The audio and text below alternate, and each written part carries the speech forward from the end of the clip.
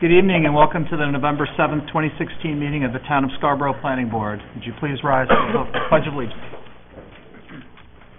I pledge allegiance to the flag of the United States of America and to the republic for which it stands, one nation, under God, indivisible, with liberty and justice for all.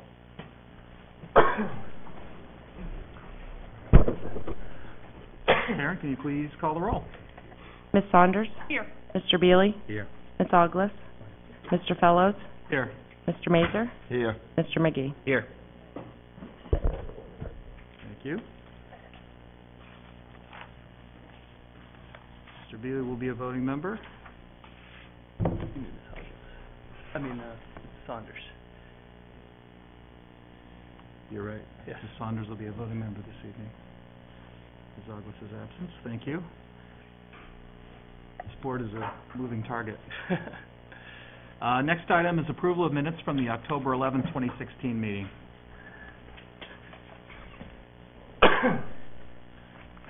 A motion to approve. Motion to approve. Do we have a second?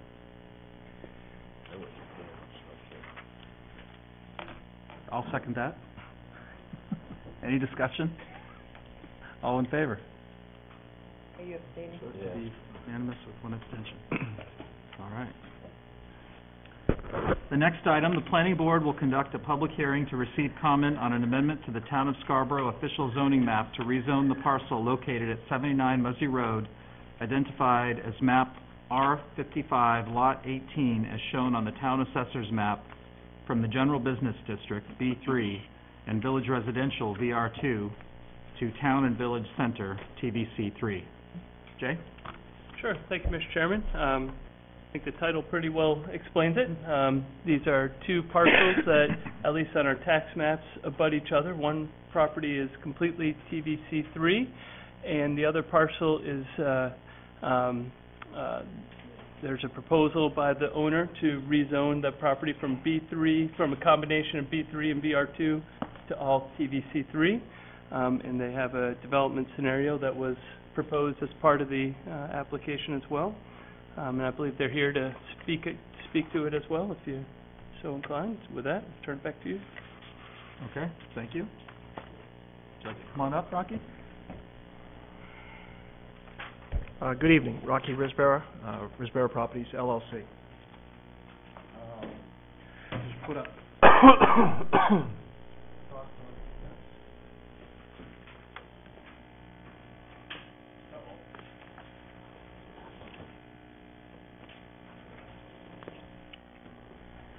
The site is 79 Muzzy Road. It's currently owned by the Carrier family. It's about 11 acres in size. It is actually two parcels of land, but it's been in the Carrier family's possession for quite some time. We identified the parcel came for sale, and we identified that it was certainly something we were very interested in. And in doing our research, we recognized that there were three zones that actually came together on the property. They're all about 3 acres apiece in size. We have 3.8 acres of B3, 3.72 acres of TVC3, and 3.56 acres of VR2. So what we'd like to do is have the town council change this zone so that it's all one zone. It's all TVC3, which would allow us to then move forward through the planning process with the planning board to develop an apartment project, which is what we have in mind for the parcel. We think it's the highest and best use. So we're really here tonight just to hopefully get a favorable opinion for the town council. It has been before the council once. I would add that we actually had a neighborhood meeting. We did a mail out to everybody within 500 feet. We did about 35 invitations to a public meeting, and I had about 22 people show up, which was really a good turnout in my experience. And had some good conversation, good feedback from neighbors. Didn't have any negative feedback about our concept for the TVC3 zone and our proposed apartment project. So we're hoping that the planning board could support this zone change, and happy to answer questions if you have any. All right. Thank you. Before we move to any board discussion, this is a public hearing. Before I open it up, just like to remind folks, if you'd like to come on up, just give your name and address and limit your comments to 5 minutes or less. With that, I will open the public hearing. Do we have any takers? All right, seeing none, I will close the public hearing. Moving right along. Is there any board discussion, any questions or comments on this? Nick? No. Ron? No? Robin? Just wondering who the abutters, can you talk generally about the abutters? Are they commercial, residential? Actually have another. Might be somewhat helpful. This is just off the town's website.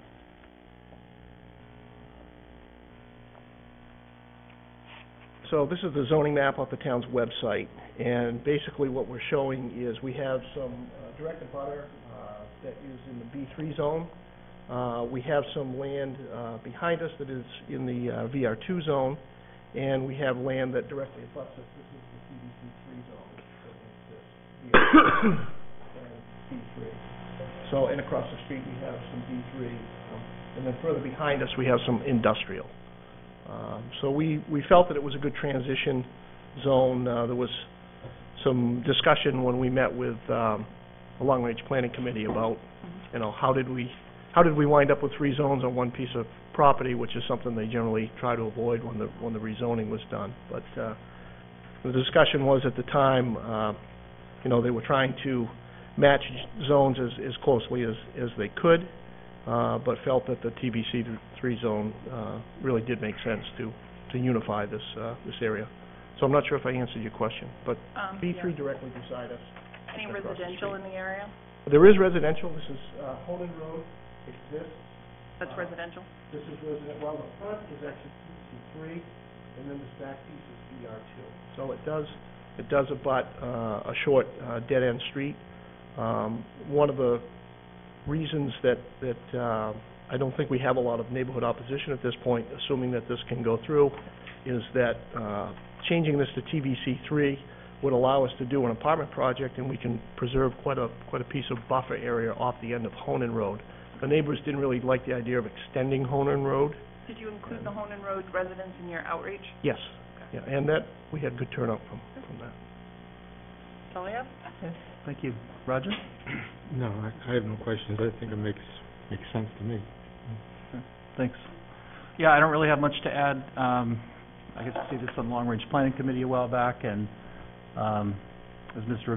Risbera alludes to, I mean, sometimes there are these sort of odd little pieces where things don't quite seem to make sense today, and so in one respect it's a little bit of cleanup, which is sometimes easier to do when you have a specific sort of project in mind, and it seems to make sense given the location and everything else, and happy to hear about the neighborhood outreach and the response to that, and appreciate the update. But beyond that, unless there are any other comments, I think I'm hearing unanimously favorable opinion that we will be passing along to the council. Thank you very much. Thank you. Good luck.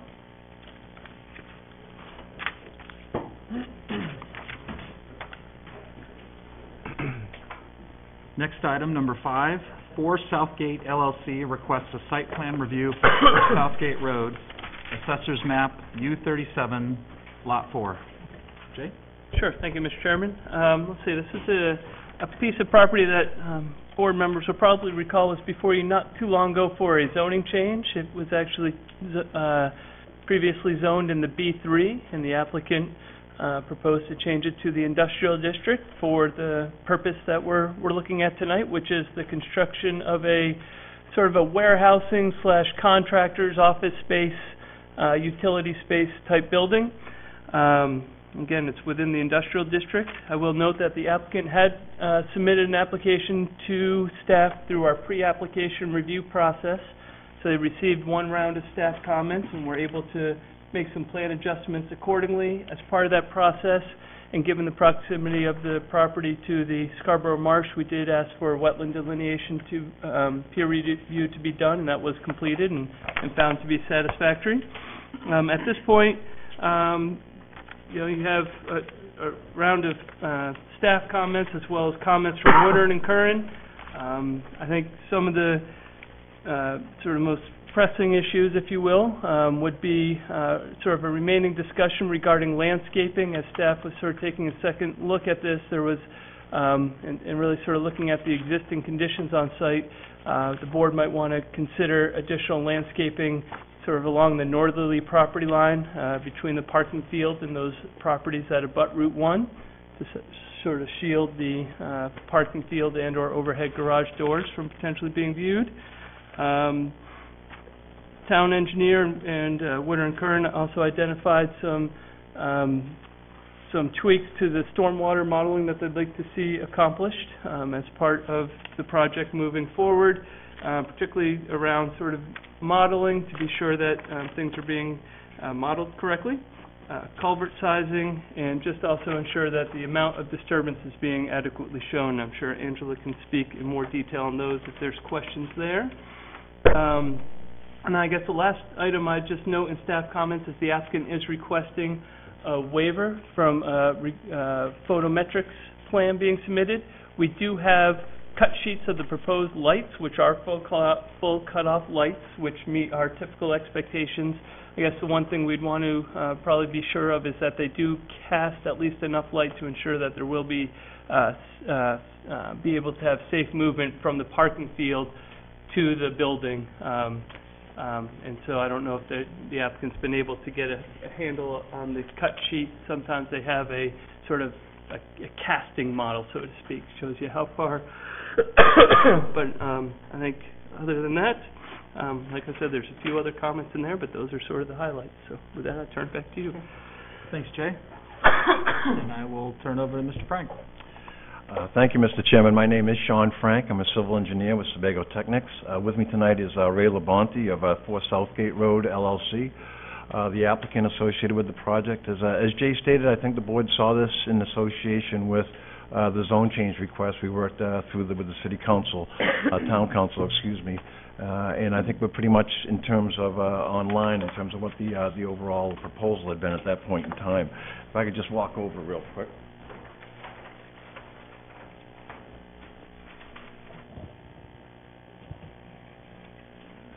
Just to get everyone oriented, this is Southgate Road in this location here. Route 1 would be right up and through here. I'm sorry, can everybody see all right?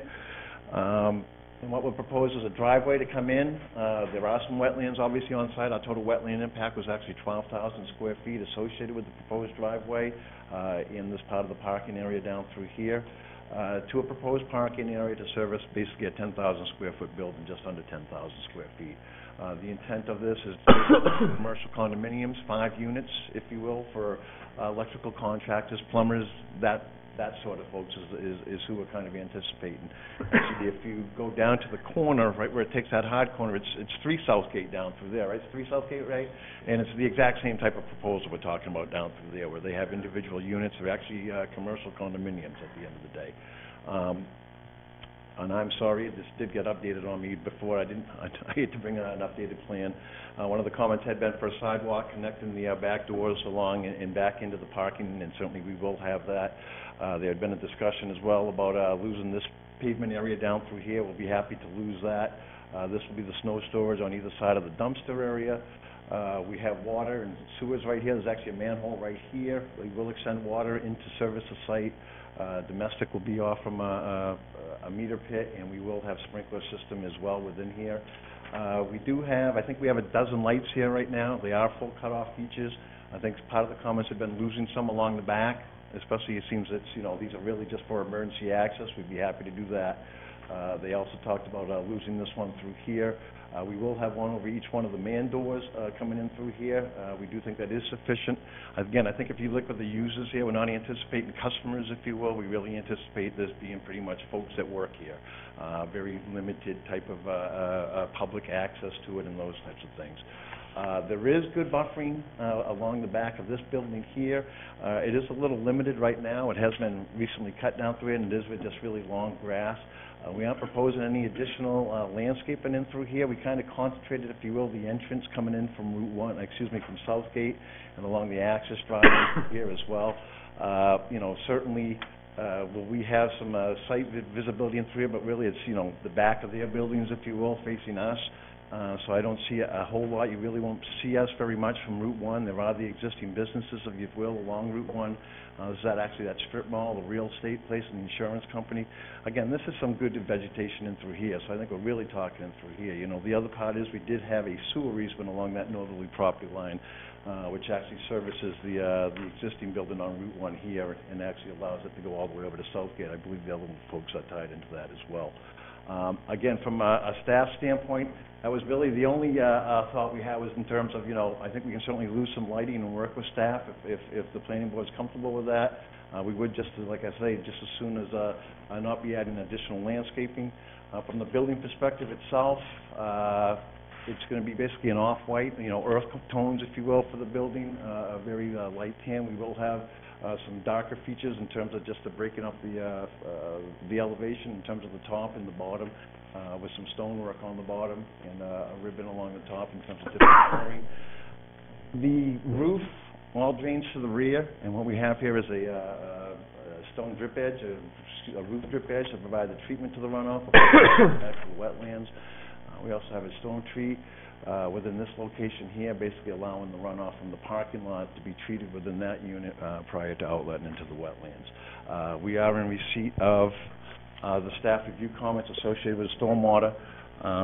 We certainly feel comfortable in terms of addressing those with staff and, getting revised plans back to them. We would, obviously it is in November. If the board's comfortable, we certainly would appreciate a conditional approval and allowing us to work through staff with these remaining issues if the board's comfortable with that. With that, Mr. Chairman, I would conclude my presentation, and certainly hopefully between me and Mr. Labonte, we do our best to answer the board's questions. Great. Thank you very much. Thank you. We do have the opportunity for public comment on this item. If there's anyone who'd like to come on up. All right. We'll move on then. Robin, do you have anything? I do. First, I'd like to commend the applicant on working with staff on a pre-application process. I think it really helps to get the process moving more forward, more proactively. It's good to see your permits in hand. That's something that's really great. The fact that you've already been through one round of staff comments and it's limited really to one page now, I think it's really it's exemplary. I would also like to commend staff for asking for the wetland delineation and knowing that the developer was pretty much in alignment with the wetland peer review. I think speaks volumes that it lets both the developers know that in Scarborough we're serious about wetland delineation and protection, and that you've been very diligent with your work. So I would ask staff if they're comfortable with the trajectory of the project moving forward. And so yeah, Angela or Jay, do you feel pretty comfortable that you're on the path? Because what I'm hearing is conditional approval is being requested based on input working with staff. Yeah, I think the only item sort of left from my perspective that I'd like to hear the board chime in on a little bit more would be the consideration of the landscaping, if the board's comfortable without any additional landscaping, or if there's a modest amount that might be sought sort of maybe on the back side of the swale. So the suggestion for the staggered row of shrubs and evergreen trees is really what the staff is going for. That's probably, from sort of the planning perspective. I'll let Angela speak to if there's any major issues for stormwater erosion sedimentation controls that need to still be addressed. I think as far as stormwater, we've worked, like you said, back and forth with the applicant, and I think between, I tried to summarize Winter and Kearns, I guess, a little bit. We worked with them, and I think we're pretty close. I think there's some minor tweaking with the model we talked about, but it's definitely doable, and it won't change the site. Right, and actually again, I obviously we received these last week. I really hate to come in and say, here, see, we've answered these questions, but obviously, again, we've been working with them and certainly appreciate their input. And, I do actually think that we probably have the majority of the items pretty well addressed at this point in time, or at least addressed in our standpoint, so we can get them back to staff so they can take a look at them. I'm fine with that, thank you. Thank you. Thank you. Roger? Thanks. I actually went down and took a look at the site.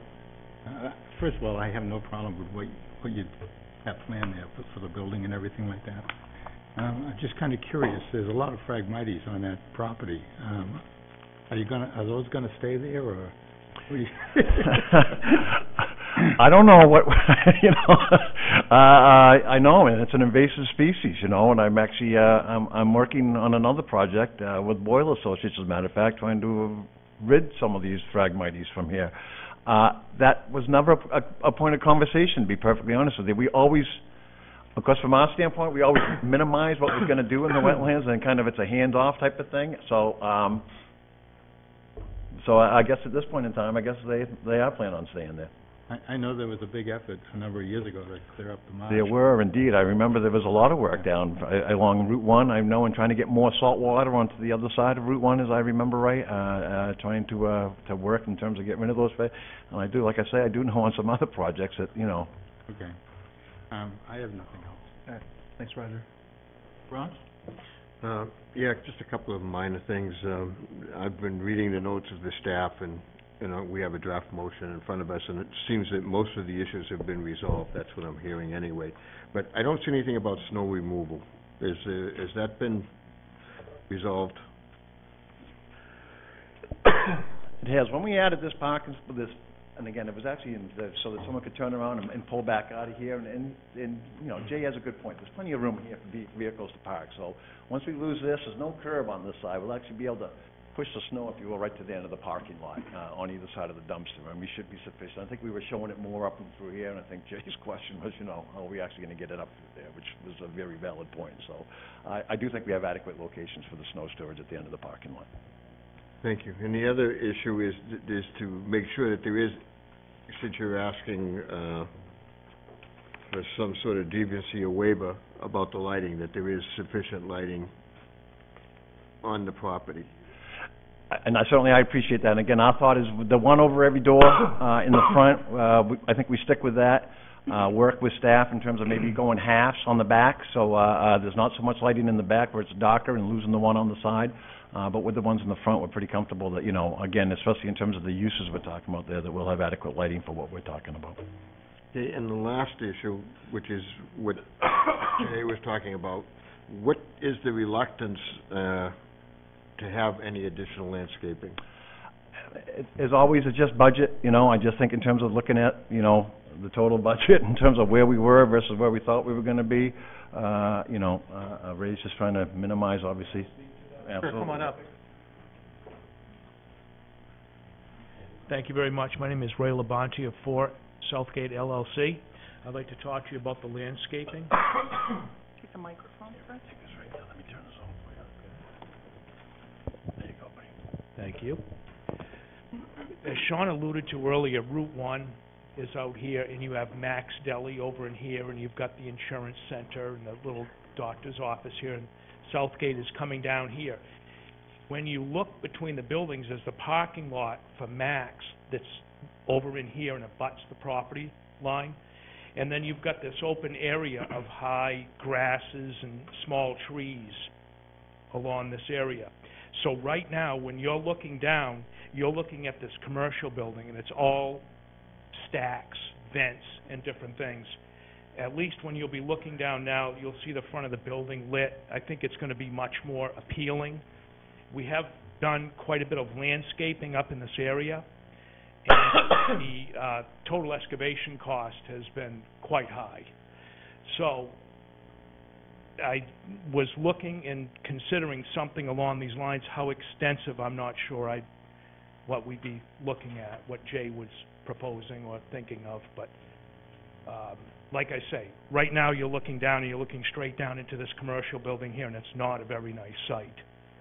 And we plan on cleaning all this up and maintaining it and having it look kind of nice. So, Okay, thank you. thank you. That's it for me.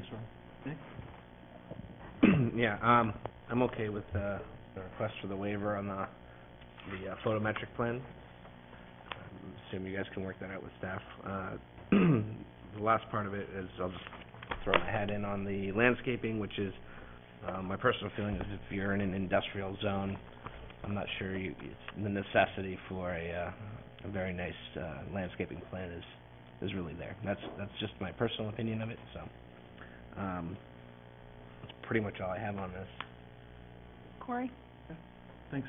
You're all set, Nick? I'm all set. Good, great. Corey, if Yes, I may. Robin? Regarding the landscaping, I guess, is it an option maybe, Jay, or the applicant, to, instead of adding more landscaping, could we maximize, or I'm sorry, minimize the amount of disturbance to the natural areas? Is that possible? To reduce the impact that's currently proposed, or? You know, I'm thinking specifically of, you know, that stormwater management clause that I like to use a lot that says, can we minimize or maintain as much natural buffer and landscaping as possible? Is that counterproductive, I guess, to what you're trying to get from the applicant, Jay? Nope, not necessarily. I guess just so long as, you know, the standard typically is where there are industrial type uses or overhead doors, the idea is to try to shield those from the public ways. That's Right. typically what the standards call for, and as we just sort of heard, that this could be somewhat visible from Route 1. Okay. So if what's existing is sufficient, that's fine. If the board's comfortable with that, then Okay. certainly that would be... Okay. Oh, Can I yeah, add? Angela, please. Yeah. I mean, looking at minimizing, I think because of the amount of wetlands that they're disturbing, I think they're minimizing as much as they can for the site.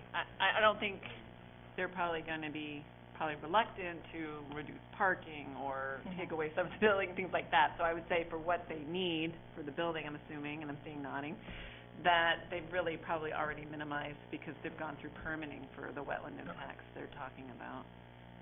So I don't know how much more Yeah. they would. I just want to make sure that I'm not undermining what staff has already suggested as far as the shrubs and trees, but if that minimizing the impacts could also be taken into account. And just for what it's worth, I think when my comment was about the landscaping, sort of thinking about a few maybe evergreen trees planted sort of on the back side of the swale, sort of closer to the parking lot, so not sort of into the wetlands, but really that back side of that swale where there's already disturbance. I don't think, you know, wasn't sort of my thought to do a full, Of course. you know, full screening, but at least just maybe breaking it up with a few well-placed trees is all, but And one other again- question, Corey, if I may, is regarding the lighting waiver. Is the waiver that you're asking for to reduce the amount of lighting? It was more the photometrics plan associated with it, and I'll be honest with you, I mean, typically, if I don't have pole-mounted lights, then I typically do ask for the photometrics. It's usually when you have the pole-mounted lights, especially based upon the height and how you're located within the parking, that seems to have the bigger impact, if you will, especially from an off-site perspective. Okay. And again, especially with the LEDs, with the wall packs, with the full cutoffs, and just directed down, I was just So asking you're not for you're not asking for a waiver from installing the full cutoffs? correct. It's just on doing the photometric an analysis? actual photometric analysis, correct. How does staff feel about that? Well, I guess the question is, you know, is the board comfortable if the applicants demonstrate that there'll be enough and adequate lighting to provide safe access from the parking field over to the building?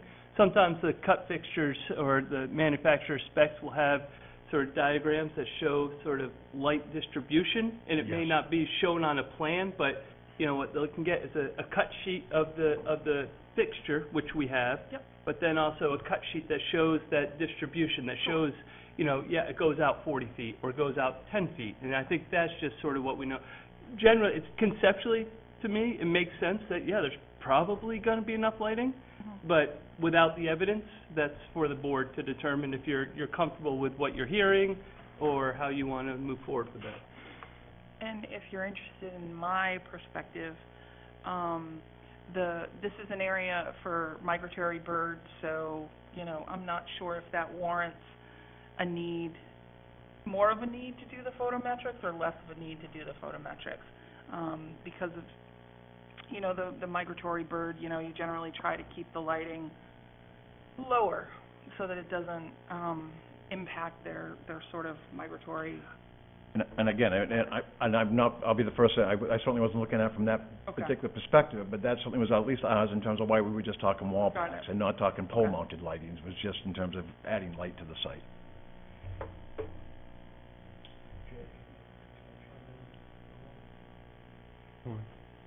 And you can Go always ahead. come up, right? Come on, say more. Thank you. I just wanted to talk to Robin about that. The lighting that we're proposing is called dark sky lighting. Yep. So it doesn't cast the hue up high and everything, keeps it down low. And based on the building that I'm in now at 3 Southgate, we have those type of lights. And the way that the light casts, it forces it out. It's LED. So that lighting will come off the building and cast out in this area in here. It's going to come out about like this. But Jay's got, it's certainly the catalogs, I can certainly get that information, at least provide that to staff. And again, if obviously, if they're still uncomfortable, it'd be, we'd be more than happy to come back to the board if we need to, for that one item, if staff doesn't ever come. I wanted to talk briefly also about the shrubbery issue with the grasses. I had this bush hogged so that they could get in there and do some engineering. We appreciate it. And this was all tall grasses out in here, and these get up over 4 to 5 feet high. It's all wild grass all through here. Thank you. Thank you. Did you have something else, Robin? Yeah, just a question on the lighting. If we agree with what they want to do, and I tend to agree with what they want to do, but say they determine that the lighting is not sufficient and they want to add more lighting, then they would have to come back to planning, right? Okay. All right. Yeah, the way right now, as you've seen, we did draft a motion for the board to consider, and essentially what it says is address all staff comments, and one of staff comments is to ensure that there's adequate lighting to the parking field. So I think, again, intrinsically, it seems to make sense that based on the light fixtures they're proposing, what staff's seen with other applications, that there probably will be enough light cast once we see that cut sheet, but if there isn't, then we would have a discussion. If we can't come to a resolution to address that condition, then it would ultimately come back to this board to resolve. But at this point, staff's pretty comfortable that this is not an issue that would hold up the project in a meaningful way. We appreciate it. Again, if the board's comfortable with that condition of approval, certainly we are. We're certainly comfortable that we can work with staff through that. And again, obviously, the worst-case scenario is we come back to you folks on that one item. Thank you. Roger? Just one last thing, and I'm not in love with Phragmites, so but when I was out there looking at the site, Phragmites get too tall. Yes, And I think that's what you're referring to when you're talking about the tall grass, I believe, right? So I'm just wondering, Jay, if you put some fir trees out there, you may not even see the fir trees because the Phragmites are pretty tall. And I think they stay around all year long, if I'm not mistaken. So, that's,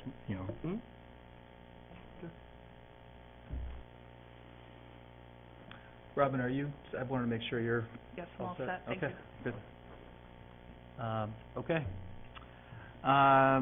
Well, we've already pretty much touched on the hot button items here. I think we're in pretty good shape overall.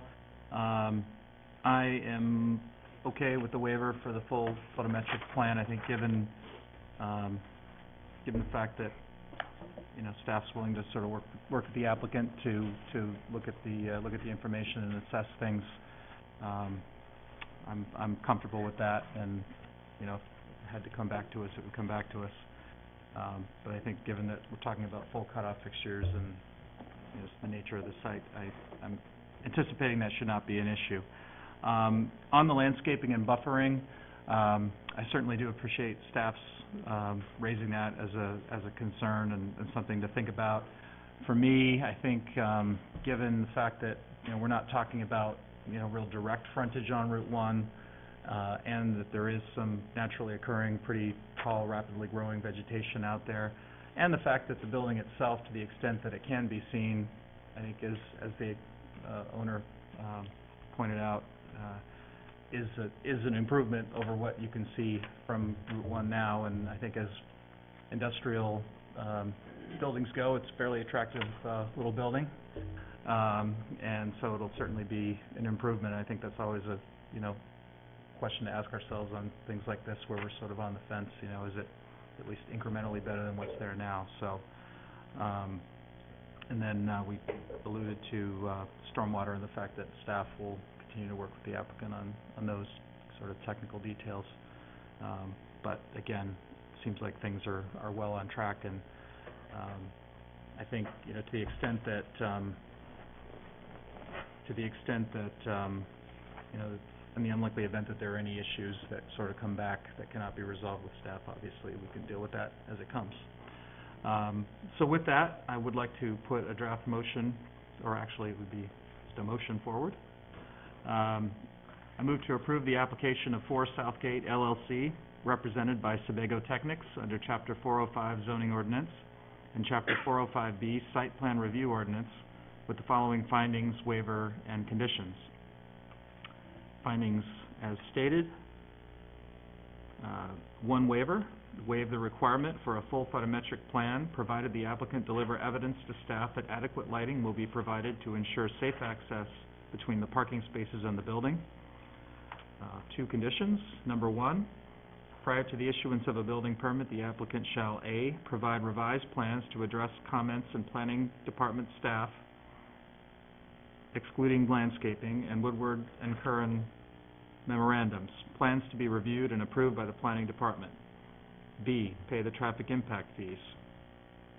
C, conduct a pre-construction meeting in coordination with the senior planner.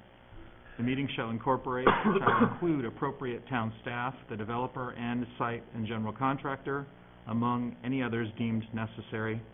And condition number 2, prior to the issuance of the sign permit, the final sign design shall be reviewed and approved by the planning department. Second. Second. Any further discussion? All in favor? That's unanimous. Thank you. Thank you very much. We appreciate your time.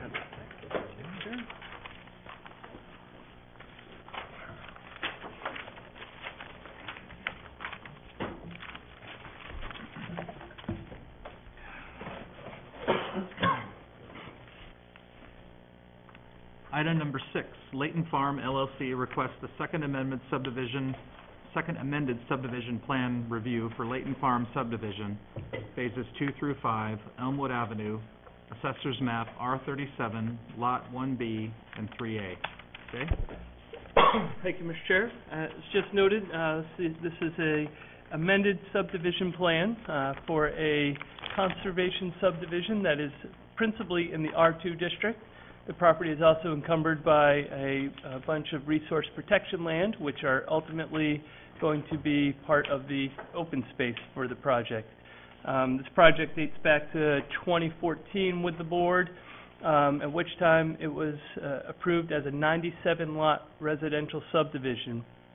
At that time, I think most board members will recall there was an FAA tower on site, which required some actually consideration by the Board of Appeals even at that time to allow the roadway to get by it.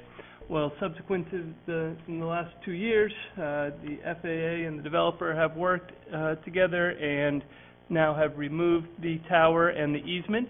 And as the developer informed the board back in the day, that once that had been accomplished, he would seek some additional lots in that area. So this proposal is a request for 2 additional lots in the area, and the area is sort of the lots closest to the intersection of Layton Farm Road and Green Acres Avenue. The proposal doesn't change the infrastructure layout in any meaningful way other than some new stubs to lots. There are some other minor adjustments to some lot lines as well. I think as the applicant's gone through and developed some of their started development, realized they could do a little lot reconfiguration. And then the other minor component to this is a minor adjustment to the phasing line, and I'm sure the applicant's engineer will describe that for you in more detail than I can. I think at this point, I'll turn it over to you. Thanks, Chair. And I will turn it back to Mr. Frank. Thank you, Mr. Chairman. Again, I'm Sean Frank with Sebago Technics. With me tonight is Vincent Mayetta of Layton Farm LLC. As Jay did a wonderful recap, by the way, so I'll try to be brief. Exactly. As you all may recall, as part of the conservation subdivision design, we do the net residential area calculations, we do a conventional layout, and then we do a conservation subdivision design. And it was kind of that negotiation process, if you will, from the between us and the planning board, where in terms of net residential allowed a certain number, the conventional layout, in terms of what we were thinking about, had some more lots, and I think we all agreed that 99 was the maximum number of lots that this parcel can handle. So we went through and got Phase 1 approved, which is Owen Way, which is pretty well constructed at this point in time. Then came back and got Phases 2 through 5 approved to the board. And at that time, again, the issue still had been the FAA tower in constructing the roadway within the 140 feet, and with 2 lots that were within that 140 feet. And as Jay said, we certainly discussed at that point with the board is, once the FAA tower was down, we'd be back for those 2 lots. Again, just to get everyone oriented, this is Elmwood. Owens is in this location here.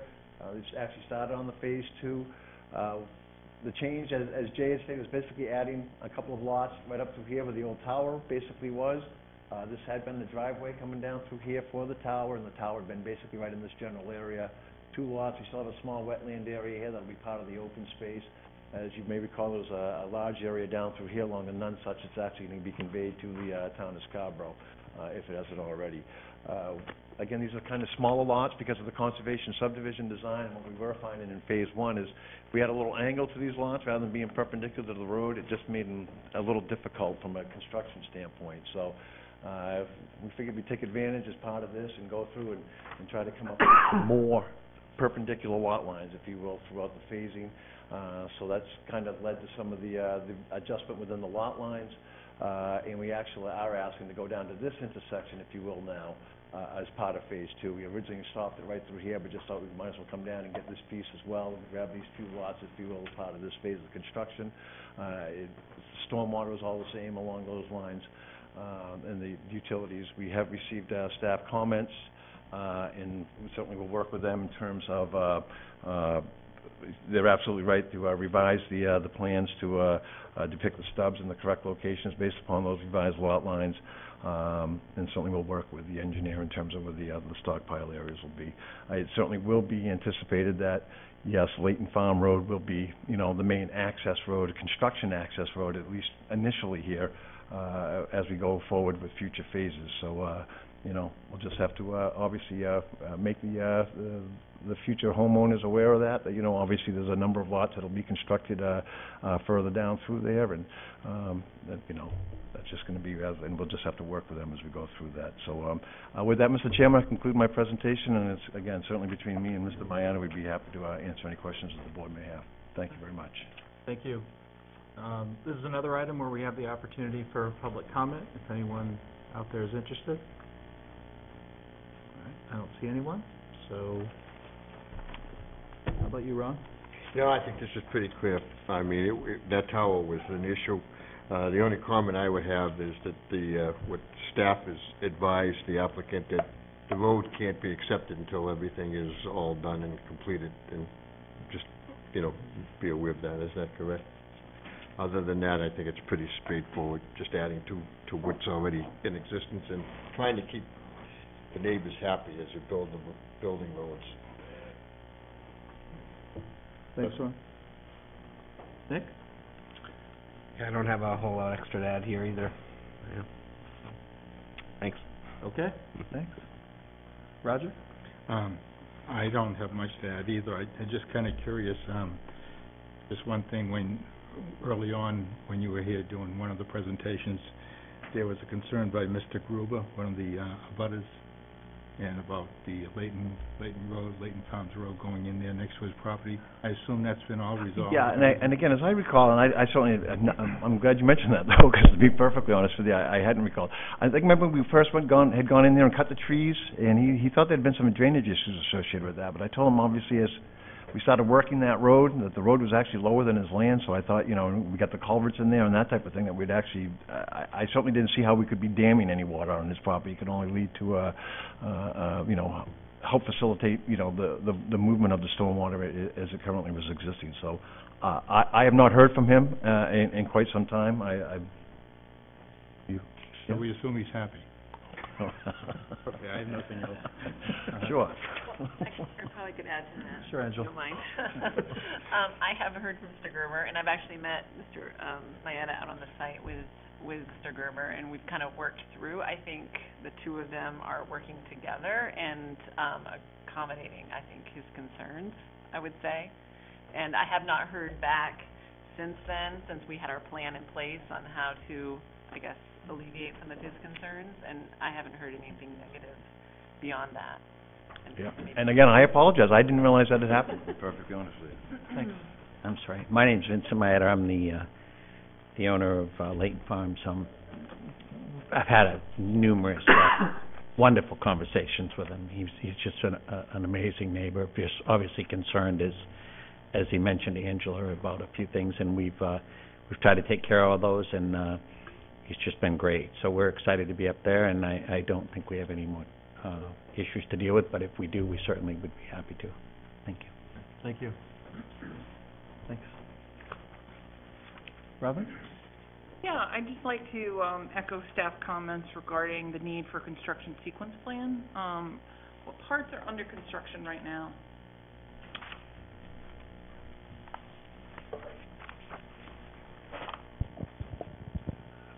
Owens Way has actually been constructed down to the hammerhead right here, and the homes are all being constructed on that.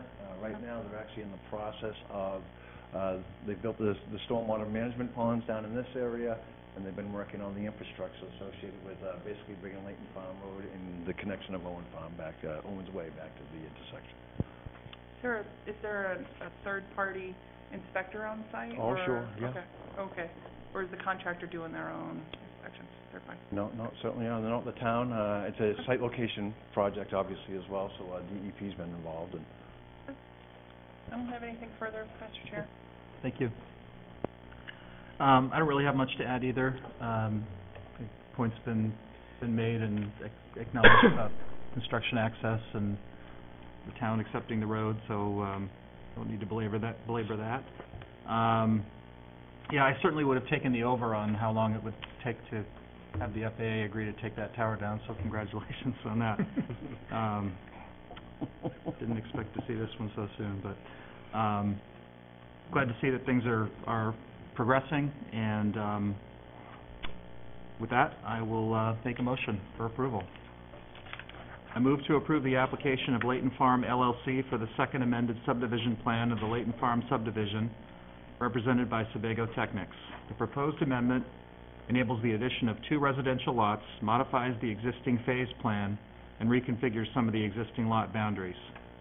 Based on the review of the application materials, I find that the proposal is consistent with the zoning requirements for the property, and that the additional lots are within the allowed total residential density of the parent parcel.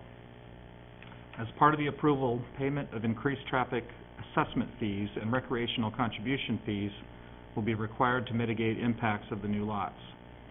This approval recognizes that the existing conditions from the board approval dated June 22nd, 2015 remain in effect. As a condition of approval for this amendment, and prior to releasing the signed Mylar for recording, the applicant shall, 1, revise the plan notes, and 2, provide a revised construction set to address staff comments related to utility connections, construction activities, and access. That's the motion. Second. Second. Any further discussion? All in favor? Thank you. Again, thank you very much. Corey, could I ask Mr. Maeda a question before you leave? I'm just kind of curious about the phasing. Is it proceeding quicker than you anticipated when you first started, or? Yes, sir, it is. Okay. Yeah, we're very excited. Scarborough, of course, you know, is a very exciting town to develop in, and we're excited to say it's far ahead of where we expected to be. Good. Okay. Thank you. Great, thank you.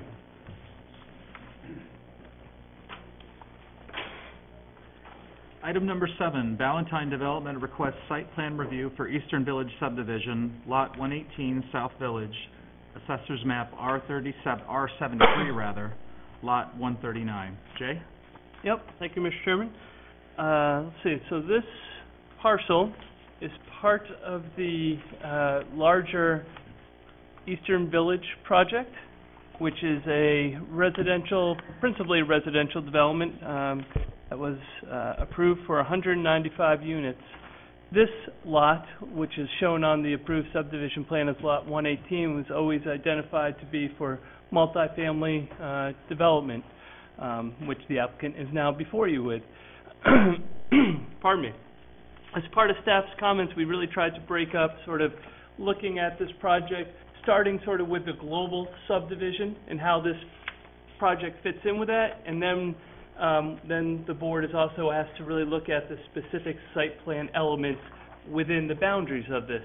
So to that end, really speaking of the overall more global subdivision elements, staff still has some questions with regards to how the proposal fits in with the overall state permitting, particularly at the DEP level. And actually, I'll ask Angela in a few moments to sort of speak to stormwater details, as well as DOT permitting. Part of the question there is, as my notes indicate, the lot was originally identified to be developed with 28 units back in, I think this project received approval in 2008. There were 28 units identified for the parcel. Subsequent to 2008, the town has adopted residential density factors in which smaller units can be counted as either half a unit or 2/3 of a unit. So the applicant's actually seeking, of those 28 units, to really develop 53 units, principally all one-bedroom, which count as half unit. And I think there were two-bedroom, if I recall correctly. So just, again, understanding how that unit count modifies any traffic impacts that might be associated with what was sort of counted for the overall subdivision, and really how that interplays with the overall street network in town, intersections and the such. I guess the other issue we flagged is that there are some inconsistencies with the approved space and bulk standards as part of the subdivision. Again, this project is in the town and neighborhood development district, and really what that allows is for space and bulk standards to really be a negotiated process, so to speak. There's a lot of flexibilities provided within this zone, and so while those space and bulk standards are codified on the subdivision plan, they're not hard and fast. So if there are items that need to be adjusted, such as staff has suggested, lot area per family, that could be looked at, provided that, the applicant wants to do that and the board's so inclined. And then, again, sort of last item on sort of the global subdivision issue is with regards to affordable housing. Again, this project was approved for 195 units. That's total units. Again, we've talked about how there's these density factors that can be incorporated. But of those 195, 13 of the units were to be affordable, and of which 6 were to be developed in this phase of the project. And so, again, I think it'd be good just to have a conversation, be sure that's still the intent, and that's moving forward, which, staff doesn't see as an issue, but at least worthy of a conversation. So that's sort of the issues, again, as it speak to the larger subdivision. And then, as I noted, once we start to dial in just on the site proper, then we begin to look at the site plan review element specifically. Staff sort of has a host of comments, but I'll really focus on sort of the bigger ones. I think a lot of these are fairly easy to resolve, but I think a couple of them, again, need to be, might want to be addressed with regards to potentially taking a look at the access sort of into the site, and maybe this is more of a subdivision/site plan discussion, really sort of the intersection where Eastern Road and is it Federal Way or Yes. Federal Way, which is the main access into the site, where the southerly access into this lot 118, how that all comes together. They're slightly offset, and there's sort of a lot of action happening there between vehicle movement as well as the Eastern Trail. So just being sure that that's really looked at, and actually staff is hoping to maybe have a conversation with the applicant and maybe in between this meeting and a future meeting. I guess the other sort of major or bigger design issue would be around the width of the parallel parking spaces. on-street parking has always been considered as part of this project, completely expected and anticipated. Just in looking at the 7 feet that are being proposed, we just asked the applicant to really demonstrate the functionality of those to be sure that they're going to operate adequately. So I think those are sort of the highlight items, if you will. Again, we have some other comments that I'm sure that the applicant and staff could work through pretty easily. But again, as I did say, I would like to have Angela take a few moments and just speak to what the stormwater issues are. So with that, Mr. Chair, if you don't mind, I'll turn it to Angela. Go right ahead. Thank you. I have gone back and forth a few times talking about stormwater with Steve Bushy from Stantec, the design engineer, and I think it's noted in staff comments, we discussed the increase in peak flow rate from the site, and I know looking back at, if you look back at the last permit, which was really 2012, you're just showing this modest increase, but I think the board should look at it more localized at looking back at pre-development, which we typically would. I'm not expecting to get back to pre-development, but I think it's a bigger conversation to say all these little incremental increases add up. And I know I've talked to Steve a little bit about where this discharges, which is the culvert, and it should be noted that it has provided me with some information about how that culvert was sized. So it was in an earlier phase of the project that was replaced to accommodate the flooding issues that was overtopping apparently the eastern road. So he's showing calculations that show that it does not flood out or flood over that roadway. However, there's other factors that we need to look at as far as the velocity that would go through and the erosion, possible erosion on the downstream side of that, which basically enters into the marsh, which is obviously one of the town's priority natural resources. So it's something that I think locally we need to look at, and as you look at these numbers and what is actually leaving the site. So that's all I just wanted to kind of highlight. Thank you. Thanks. That's helpful. I just wanted, before we get into the board discussion, I wanted to just briefly point out to the board that given where the applicant is with DEP permitting and DOT permitting, that we're obviously, and as well as some of these other details, we're not at the point yet where we'll be considering any approvals on this tonight, but there's still plenty to discuss and plenty for us to provide feedback and input on. And before I hand off to the applicant, we do have the opportunity once again for public comment. If there's anyone so inclined. Once again, I don't see anyone, so hand it over to you. Actually, I'll provide that opportunity again once the applicant has given his presentation. Thank you. Thank you, Mr. Chairman, members of the board. I'm the owner of Valentine Development. I just want to speak to some of the staff comments that Angela and Jay have talked about and give this board a chance to understand kind of the process that Eastern Village has evolved from when it got approved back in 2007 to where we are today. Steve Bushy from Stantec's my engineer, and he can speak more to the engineering issues, but you know, Eastern Village was always envisioned to not be a meeting the standards type of development for the town. We got many exceptions, and with respect to bulk and space, with respect to road geometries, we don't support lining up intersections. We purposely put those at a non-90 degree area. We've got a 2-acre site here that we're proposing 53 multifamily units on, and we've got comments in here that talk about speed bumps. I'm sure the board's aware, but just west of the turnpike here, a 2-acre lot, and this isn't even a 2-acre lot, will support 1 housing unit.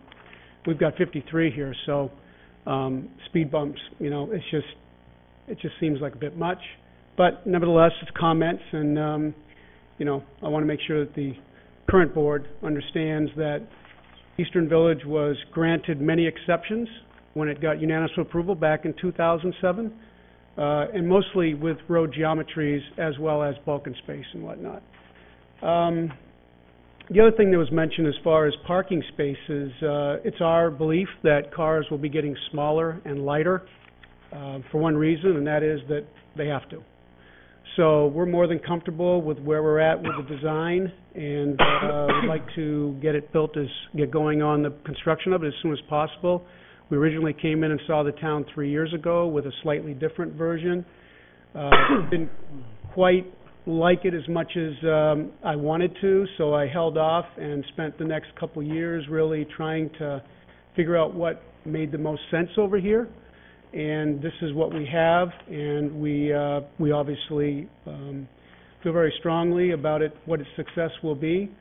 And we came to you about 8 months ago with this project, and left with the feeling that you were happy with what you saw, and that you look forward to seeing us return. We submitted a pre-application review back in August, and got a couple pages of comments, and then did the best we could to address those. Given the fact that I think Jay may have been on vacation then, and there was some vacation issues there, and possibly all of the comments may have not come to us, but at the same time, we then submitted for the approval we're seeking tonight, and we got 7 pages of comments, so it was a little bit frustrating, and that's why I wanted to make sure that I addressed the board and gave kind of a brief history about what Eastern Village is, and that back in 2007, the train kind of left the station with those allowances, exceptions to the standards, being that the standards that the town uses, I believe, are conventional. This is not a conventional project. And that, 9 years later, 8 amendments later, thousands of feet of road later, many families living in the neighborhood later, we'd like to stay to the same type of development pattern that we started with. And this certainly, we believe, facilitates that, and we look forward to discussing it more further with you, and hopefully get these issues resolved so we can get under construction, since everybody else in town is planning apartments all over the place. Thank you. Thank you. Mr. Chair, if I might I just want to just touch on the pre-application process. We'll note that we did receive a partial application in August, to which we provided some comments, but they were cursory since the application wasn't complete at that time. We didn't do a complete and thorough review, but we did provide a cursory round of comments. So I do agree that those were sort of intermittent, but that's the rationale that went behind that. So, thank you. Mr. Bushy? Thank you, Mr. Chairman. Steve Bushy with Stantec. Provided the engineering here, and Mr. Anderson has gone through a little bit, but what I'd like to do is walk you through our site plan, our layout plan, a little rendering, gives you a little bit of a graphic to get some understanding, and maybe I can touch upon a few of the points on the drainage and some of the permitting pieces and so forth that come through with the staff comments. Moving forward, we would expect we'll be resubmitting to a full package addressing all of the comments that we have received from both staff and the peer review team. So I think we'll be able to address these things, and frankly, a lot of them I think are some pieces that probably with a sit-down with staff, as Jay had alluded to, will probably go a long ways to maybe buttoning some things up. But as Mr. Anderson had discussed, the theme here behind the project, it's a 1.76 acre parcel, so it's not a real big area, and the theme has always been within Eastern Village as you drive down through there that it is far more tight than the standard or the traditional approach, and I think there's some the idea behind that has been to get something with some density, some tightness. What it results in, many might argue, would be a tight-knit neighborhood, one that would promote more pedestrian friendliness with walking, bicycling, and that type of thing, and probably less promotion of fast through traffic of the neighborhood and so forth. So when we talk about some of the dimensional pieces that have taken place, at least with this layout, have to kind of have that set of glasses on, I suppose, to a certain extent of understanding, okay, what is this type of living area going to be like. So we've got 53 units, 51 of which are going to be one-bedroom units, and then there are two two-bedroom units. And we've got a number of buildings here, and I'll quickly go down through them. buildings here, and I don't recall off the top of my head, A, B, C, how they're labeled here, but these first two units here with a connection would have 8 units each in them, and then 5 units in this building, 5 units in this building, 12 units over in this far building here, and then 9 units in this building, and then 6 more in this building. Now, staff had made a very good comment that Carrie and I talked about, in fact, today, which was a phasing approach. And right now, we hadn't necessarily shown you that this project would be a phased project and it would be built all at once was our thinking. And perhaps in this next round of plan submissions, we will be giving you a phasing plan. I won't go specifically into what that is yet. We haven't probably ferreted that exactly out, but it's a good comment from staff about approaching the project now as a phased type design. Right now, project that has been constructed as part of the Eastern Village piece is the Federal Way out to Eastern Road, and then Richards Way here.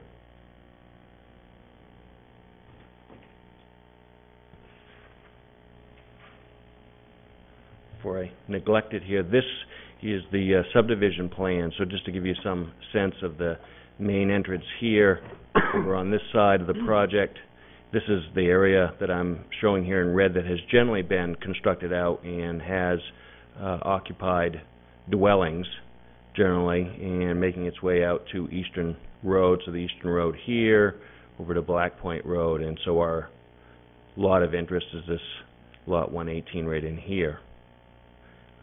Again, 1.76 acres. We're going to talk about in a little bit the pond that has been constructed. So this is the large new pond, as it's been referenced in so many submissions going back to 2006, and realize how many submissions had been made from 2006 through 2012, both locally with the town as well as the DEP. But this is the large stormwater management pond that basically serves the bulk of the property for water quality treatment as well as the flood control issues. There is another pond, though, the Ballantyne Pond, over in this area here. I'm not sure exactly where it is that serves the project, principally the area that's already been constructed. So the new pond is a larger piece that will serve the bulk of the remaining property to be developed.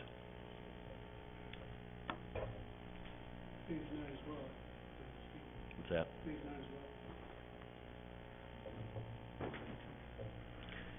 Carrie had just made mention the phasing for the project in the subdivision. In the most recently approved 8th amended subdivision plat is basically 9 phases, and this was 3B for this lot development, so you can see where we're still picking away at things. So the development here includes a new access point onto Richards Way here and here, and then a new driveway here into what staff's comments have discussed is this intersection here with the alignment of not only this driveway as an intersection to this piece of constructed road, but its alignment with what would be a reconstructed component of the Eastern Road. Eastern Road today is a straight piece of road here, and we're looking at bringing that and more or less teeing it up with this new piece. So there will be some reconstruction that will take place, and that's always been part of the plans per se, so that Eastern Road would not be a straight piece as it is today.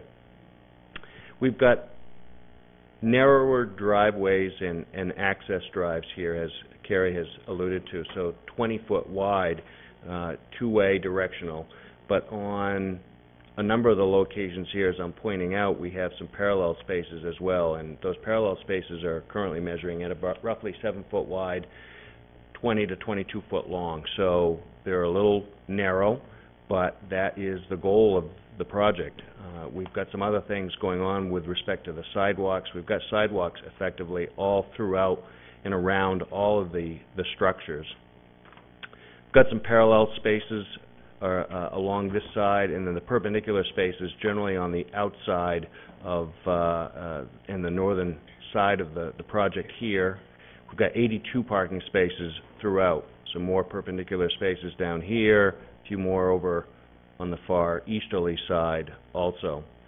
Got some areas for turnaround, and the staff has talked about and requested evidence through some auto-turn traffic diagrams that would show how single-unit vehicles, in particular ambulance, would be able to have access through here, and we will provide that information as part of our subsequent submission here to show how circulation does work with vehicles, and it will work for the emergency vehicles.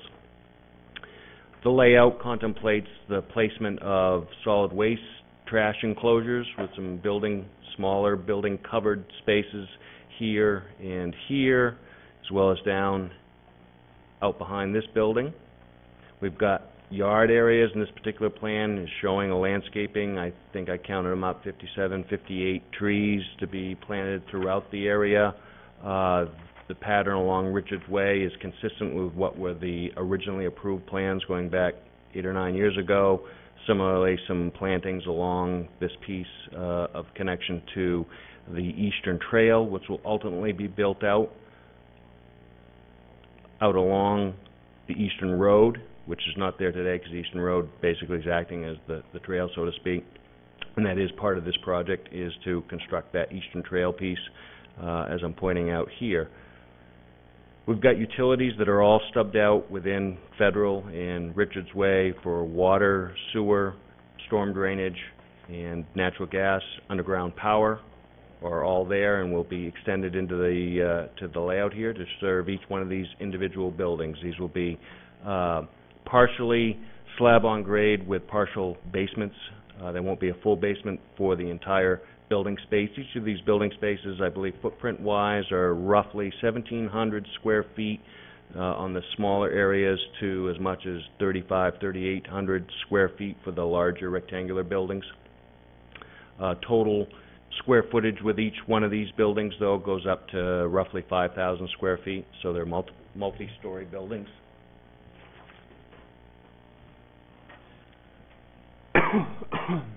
Architect's rendering shows you how the building styles will look here with a multi-level gabled end buildings, pitched roofs, clapboard siding. Staff has asked a few questions about color patterns and so forth, so we'll address those things, but we'll give more information. We had provided some building elevations and floor plans, preliminary floor plans, but the building elevations were shown as part of our submission package. To one question in regards to architecture, there's a small post office building here, which is kind of a pet project of Kerry's. He had seen a similar type building to serve a development in another state, and he's got the goal of trying to replicate that type of building approach within this space. It's going to be a little post office piece, and there were some comments in regards to the signage there, so we'd like to work through those things because it is got some high character that he'd like to be able to bring to the project. So we're hopeful, if folks want to see that tonight, Kerry can present that. We'll work through that with staff, though, as to the layout. So this particular rendering is looking from basically the west towards Richards Way. So these were the front units with that connection piece, and there is a walk-through to the sidewalk piece here, to the center courtyard, the buildings in the background, and then the building over towards the far easterly side. This building will contain the ADA units as well.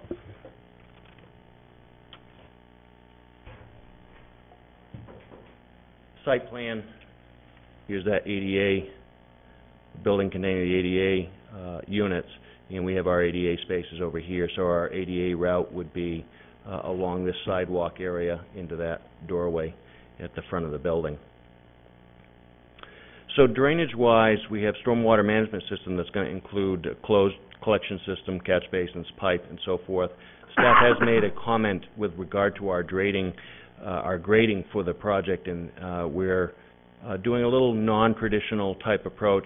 Traditionally, in a street access drive configuration, you'd have catch basins off along a curb line, and in our case, we've decided to put the catch basins more or less in the middle of the driveways. We're going to have a low spot, as an example, right in this little four-way intersection, Ultimately, that pipe network will come out to Richards Way and connect to the existing drainage system that has been installed. So I pointed out earlier where the large wet pond is, and that wet pond, going back to 2006, its original design capacity, included certainly this lot as well as quite a bit of other area within the development. Back in 2012, though, there was a couple of changes that were made, and some of the area of the development were rerouted and actually put to the Ballantine Pond. And at that time, there was some new permitting that was done with not only the town, but the DEP. The new pond, though, its design was never changed, probably no specific reason behind that, and ultimately it became an oversized pond because some of the, about 11 acres of development area were taken away and redirected from originally being thought to be conveyed to that pond, but now that 11 acres, its drainage all goes to the so-called Ballantine Pond. So that left the new pond with some excess capacity, and one of the things that we pointed out, we have a couple of things going on right now with not only the eastern village development, but also the Bessie Square development. The Bessie Square development, as you may recall, up on Route 1, that's a smaller piece of property. That was developed and is now currently actually being hopefully completed for the second phase of development at that site. Drains to an upper town pond, like that's the term we've referenced now, off of Ward Street, and it's actually located on this property. Shown on this map here, the town pond is right here. So Bessie Square being up on Route 1 is just slightly off the page here to the north, let's say, and its water generally drains down in this pattern to the town pond. And to one of the questions and comments that staff has made regarding DEP permitting, we have submitted a modification application to the DEP because the Bessie Square drainage system, we have basically asked for an approval from the department as well as the town for taking the water, the storm water that still continues to go to the town pond, but the water quality functions of this town pond are going to be transferred to the new pond, since the new pond has plenty of excess capacity to provide water quality benefits for that. So this town pond will remain in place and continue to act for the flood control benefits that it currently has and will continue in the future. And the new pond will then act for not only the eastern village but the Bessie Square village, and that's why we've submitted to DEP for a modification. As far as the eastern village is concerned, this project, we're of the feeling that threshold-wise, the amount of impervious area that has been approved as part of the entire development, we're nowhere near that yet because the project hasn't been built out. Now, staff has pointed out that, and we had put in our submission materials, the fact that there has been a 16,000 square foot, roughly a third of an acre, increase in impervious that had been calculated for our current lot development. Not sure how that worked out over the course of time, but that's a fairly minor increase, and we're still at the threshold numbers of 70% impervious for the lot. We haven't exceeded that, so we're okay in that regard. So we're still feeling like we have lots of capacity remaining and left, and have shown that in the numbers and the calculations for the new pond. So that's where we stand with that. I'm feeling we're still going to need to go through some more explanation and discussion with the staff. To Angela's point, her pieces that she and I have talked about include the discharge here from the new pond. We have a new culvert that was installed by the developer here for Eastern Village, fairly substantial investment in the infrastructure for a new culvert going under the Eastern Road. The numbers that have always gone to this project, beginning back in 2006 all the way through, ultimately approved multiple times as recent of 2012, had increases in discharge at the Eastern Road. And our more recent calculations have shown the same type of differences between pre- and post-development. I think we just need to continue to walk through the numbers and making sure that Angela, as well as the department, ultimately DEP, continue to be happy with the discharge numbers. Angela's made reference to a couple of items such as outflow velocity from that culvert, making sure there are not any conditions or problems with that. I think we're comfortable enough that we'll be able to work through those pieces without any particular issues. So I think we're close. Probably still have one more meeting here with staff to make sure we can get through any final additional items, but I think we're close as far as that's concerned.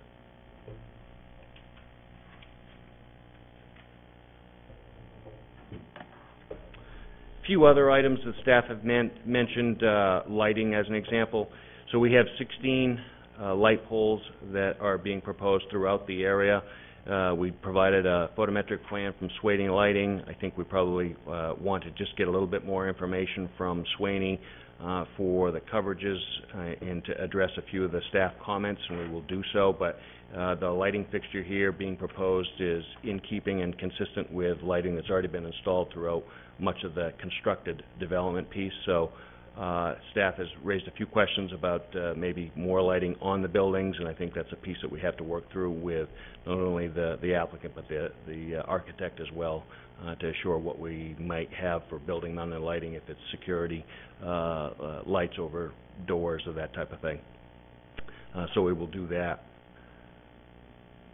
Otherwise, this site really, as Carrie had mentioned, has been part of the development for a long time now, and I think the themes of a tighter, somewhat non-traditional layout are part of the vision that he's had for a long time now, and so he's looking to continue that. And I think if those of you who have gone down through the Eastern Village and seen what he's done with the level of construction, the level of landscaping, and so forth, thus far I think it's been a pretty good success, and I think he's looking to carry that through. So that will conclude my presentation for now, and I'm sure we'll have lots of questions to go through. Great. Thank you. I don't think we had any public comment out there. So we'll begin the board discussion now, or continue the board discussion. Just to quickly highlight, sort of reset things, as Jay had mentioned in his intro, there are a couple of items in particular that I think we'll want to hear from board members on in terms of their level of comfort or lack thereof. One being on space and bulk standards, essentially the density. That's item number 3, 3-1 in the staff comments. Another being the parking space dimensions, and obviously there are a number of other things as well, but I just wanted to flag those. And also just make a brief comment about the, sort of the history of this, as Carrie alluded to and Jay spoke about as well. This was, by definition, very different right out of the gate. And I think, the board at the time, I know the board at the time was very excited about it, and I definitely still am. It's been a challenge at times because there have been 8 or 9 amendments and, some incremental changes here and there, and that's fine. But I do think that, sometimes it's helpful to kind of take a step back and sort of look at where we are overall. And I would just offer that just because we have made a lot of exceptions and granted a lot of relief in the past doesn't necessarily mean that it's sort of carte blanche to do whatever and continue to make changes. And I think it's perfectly appropriate for us to revisit some of these things. We may very well end up agreeing to them, and that's fine, but I think as a matter of process, it's perfectly appropriate. So that's my little disclaimer or spiel. Who wants to start off on board discussion? Roger? That looked like a nod. Okay.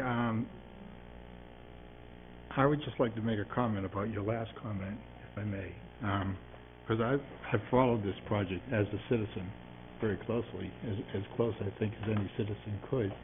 And I think it's a great project. And I think it's gone along quite well.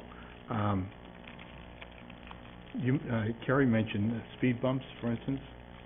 I don't recall anything in here about speed bumps. I don't recall writing anything about speed bumps, but... I was going to say, when you drive through there, Oh, it is? Okay. When you drive... peer reviewer had mentioned something. When you drive through it, you can't go that fast. It's designed not to go that fast, you know? In fact, the only criticism I would have with the whole project possibly is that the roads are maybe too narrow in the wintertime when there's snow, because I've been down there in the winter, and I think that could be a problem, you know, so. But the other thing I was going to ask Jay, I know there's been a number of amendments, changes. Sure. And since I've been on the board, most of them have been like alignments of lots and, you know, which I consider sort of minor things. You know, changes in, you know, designated certain lots and things like that. And I believe this location where this we're talking about tonight, that was always part of the original plan. You know, the multifamily places. So it's identified for multifamily development. The only change has been recently in the number of units that can go into these buildings. Yeah, there's sort of two questions, I think, principal questions that need to be looked at. You know, one is the increase in units, but that's a function of the town adopting the residential density factors, and that actually was part of a subsequent, or maybe even two of the last amendments, particularly when Mr. Anderson received approval to incorporate cottage houses and some other smaller type single-family dwellings. The other issue that's on the subdivision note that staff flagged is the notion of under multifamily, it talks about the need for there to be 1,500 square feet of lot area per family. Sort of each unit is considered sort of a family function, if you will. So when you divide the number of the square footage of the lot by 1,500, it actually comes to 51 units. Now, that's not to say that the board and applicant couldn't consider just modifying that space and bulk standard. And I think I even flagged, I think I noted that space and bulk standard was actually modified, I think, with the Sixth Amendment, and went from 2,000 square feet per family to 1,500 feet per family, and it might have been around the time when we started thinking about the residential factors. As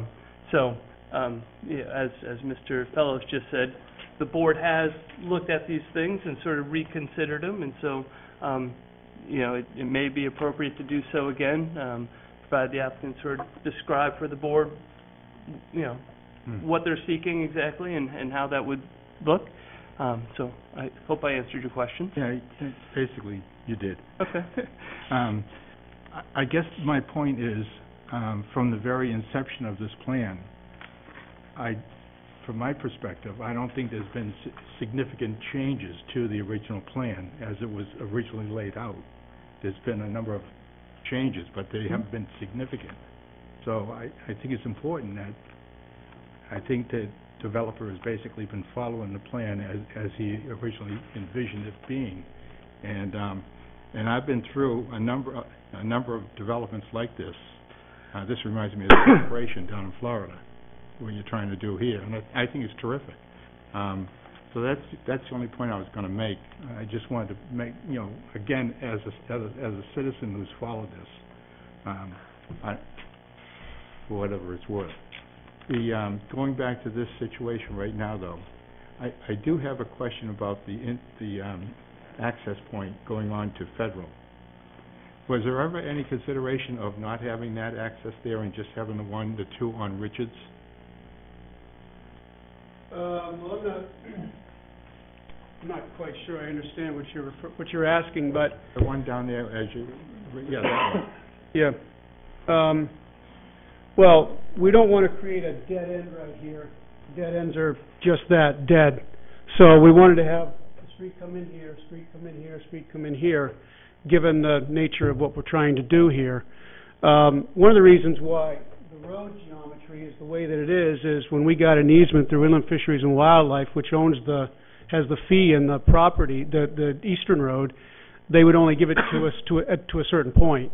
So that's the reason why we have kind of this alignment that we really didn't want, but given the situation with IF&W only willing to extend that down from Black Point Road so far, we had to work with what we had. Okay. But, we do wish that this wasn't, quite the way that it is, because it is tight. But, certainly causes people to slow down, and that's exactly what we want. Yeah, the reason I asked is I actually went through there too, on my way down to the other property I saw. And, when I went in there, when I was making the turn, I actually had to stop because there was another car coming the other way. And, that could be because we weren't sure where the roads were and things like that, but, I just thought if there was any consideration of eliminating that access point, You talking about this one right here? Yeah, just because it would be... Again, we really don't want to do it, because what it's going to create is a dead space. Yeah, I understand. And it's kind of an urban feel to what we're trying to do here, and that would certainly complement it. Okay, the other question, and I'm purposely staying away from all the groundwater thing because I know there are other people who want to talk about that. The little building you have for the post office, is in lieu of that, would you just have regular those metal mailboxes? Is that what would be there if you didn't have that little? I'd rather die. Pardon me? I'd rather die. No, I understand that, but I mean, isn't that what you have throughout the rest of the location? No, we've got regular, mailbox, Oh, just a regular post, mailbox? and a mailbox. Oh, okay, yeah. okay. I don't know, it's not... Well, there's a few reasons for this, frankly. One of the things that's going on, that's big, is online retailing. And there's several apartment projects across the country that never envisioned the amount of online retailing that takes place. Okay. And there is several apartment companies that have refused to actually take packages anymore. And of course, tenants are furious. Online retailing wasn't nothing 20 years ago or maybe even 10 years ago, but today it's huge. And I also think that that's the future. So we want to make sure that we've not only got a place where people can pick up their mail under cover, under shelter, but also a place where the FedEx, the UPS, the postman can go and drop off online retailing packaging. In fact, you may know this, I don't know, but the post office actually works Sundays. Yeah. And they work Sundays strictly to handle online retailing, something they've never done in the history of the post office being in business. So that's how big online retailing is. That's what you can expect for flow packaging or packaging flow. And we want to make sure that we have a place for it, we acknowledge it, and afford the opportunity to let it occur without having packages just leaned up against the doors everywhere or get stolen or whatnot. So, when you were here last too, Carrie, you mentioned charging stations. Yep. You thought you might like to have charging stations. Yep. Where would they be on there? Well, we haven't decided that yet. We're still trying to understand whether we want to have them in some of these areas up by the buildings. But that gets again back to smaller cars, which will be the type of demographic we believe we're going to see here. And bigger cars aren't going to be looking to charge them because there is no ability to charge them.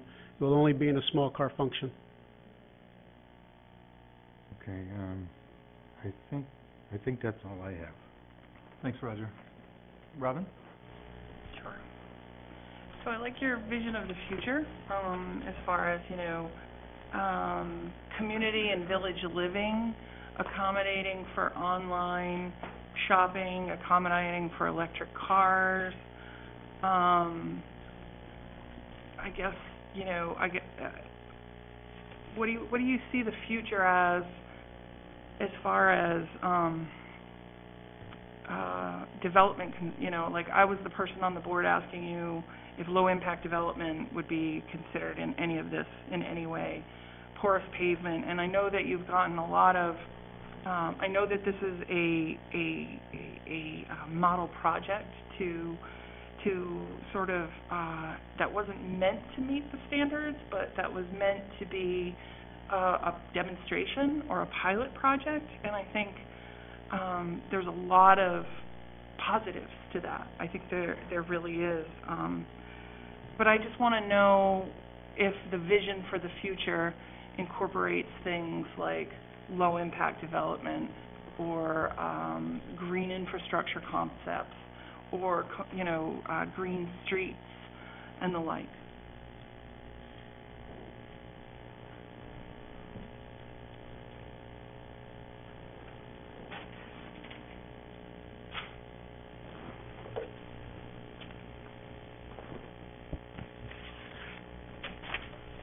This is all permitted right here. This is permitted DOT-wise, and this pond down here was built to take this impervious area. I'm not an engineer, so I can't tell you what that is. Yep. Steve can obviously tell you, but all of the infrastructure throughout here is based on catch basin, point discharge, and so much of it's been built that without going and ripping up pavement, I don't know how we'd be able to implement any of it in the current design. As far as 3B goes, or the multifamily project we've got before you right now, I don't know enough about impervious pavement. I do know that I spent $150,000 of my money fixing a problem down here that the town had, washing out the road and exposing gas lines. I had other ways I could have run the stormwater, but it seemed like a fairly good compromise between myself and the town to fix a problem. We go that way. I think right now, with the current infrastructure we've got in place, it seems that to me that given the cost and the size of this, that it would continue to go there. So this being a different phase, maybe there's some opportunity to do something up there, but I don't know how we do it here, and I don't know how we do it here. I don't know if that's answered your question, but... Not really. Are you in a floodplain right there? No, we're not in the floodplain. You're not in the mapped floodplain? No. Even when they revised them in 2012? Well, I'm not sure what the floodplain is now. It used to be 9, but these elevations up here are in the 20s. Existing. I think actually 30s. 30s. Yes. I'm not sure what the floodplain is now.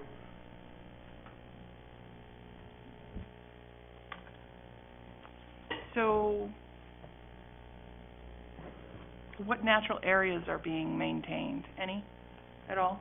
We've got landscaped esplanades. We've got... Carrie, sorry, you need to come back up so they can hear you on the mic. I'm not sure I can answer your question if I didn't answer it before. Yeah. I'm certainly willing to try, but again, we have an approved project based on hundreds of thousands of dollars of infrastructure has been put in to take the development based on the design that we have. So are you asking me to change something about okay, I'm not sure what you're asking me. Okay. Your site, I'm sensing a little tension, I guess, and I No. just want to just really call it out and say I'm asking really just to understand what part of your site is maintained natural area, or is it all being reworked? I'm not sure if I follow you, but phase 5, 6, and Steve, 7. can you help him out? What's disturbed area there? The disturbed area is the developed area. For Eastern Village or just our lot area that we're here? Why don't you point out to me what part is Eastern Village, what you're calling Eastern Village, because I'm new to the planning board, so. Yeah, that's what I kind of sense that maybe we ought to step back here and talk about first, the broader picture of Eastern Village, which is basically represented here by this entire subdivision plan. Rather than taking the mic. So Eastern Village really extends all the way around this entire perimeter, and what we've tried to represent and show on this drawing are the various phases, so you Right. kind of see these shaded areas. So the areas that I mentioned here originally are the areas that have been constructed, more or less in this area, and most of the houses. What's your total house count right now? You in the 50s? Yeah, we're in the 50s. And the phase that we're talking about now, Steve? 3B over in this Right location, there. and so Okay. Federal has been constructed, and then the pond really is the only place that the currently under construction phase is this area right in here. Okay. And so, I'm gonna jump around a little bit here to talk to me about the Bessie Square Pond. Wasn't there a requirement that the Bessie Square Pond need to be developed in order to get, the O'Reillys? Is that two different things? Am I mixing two different things? Those are two different projects, correct? Okay, all right. So, we can't talk about that then? The fact that there needs to be a pond up there? There is a pond up there, but I don't know how that But the way it's functions in- pertinent is, when we talk about, yes, you've been permitted, as of 2007 to move forward, kind of a thing. But Steve, 10 years before that, in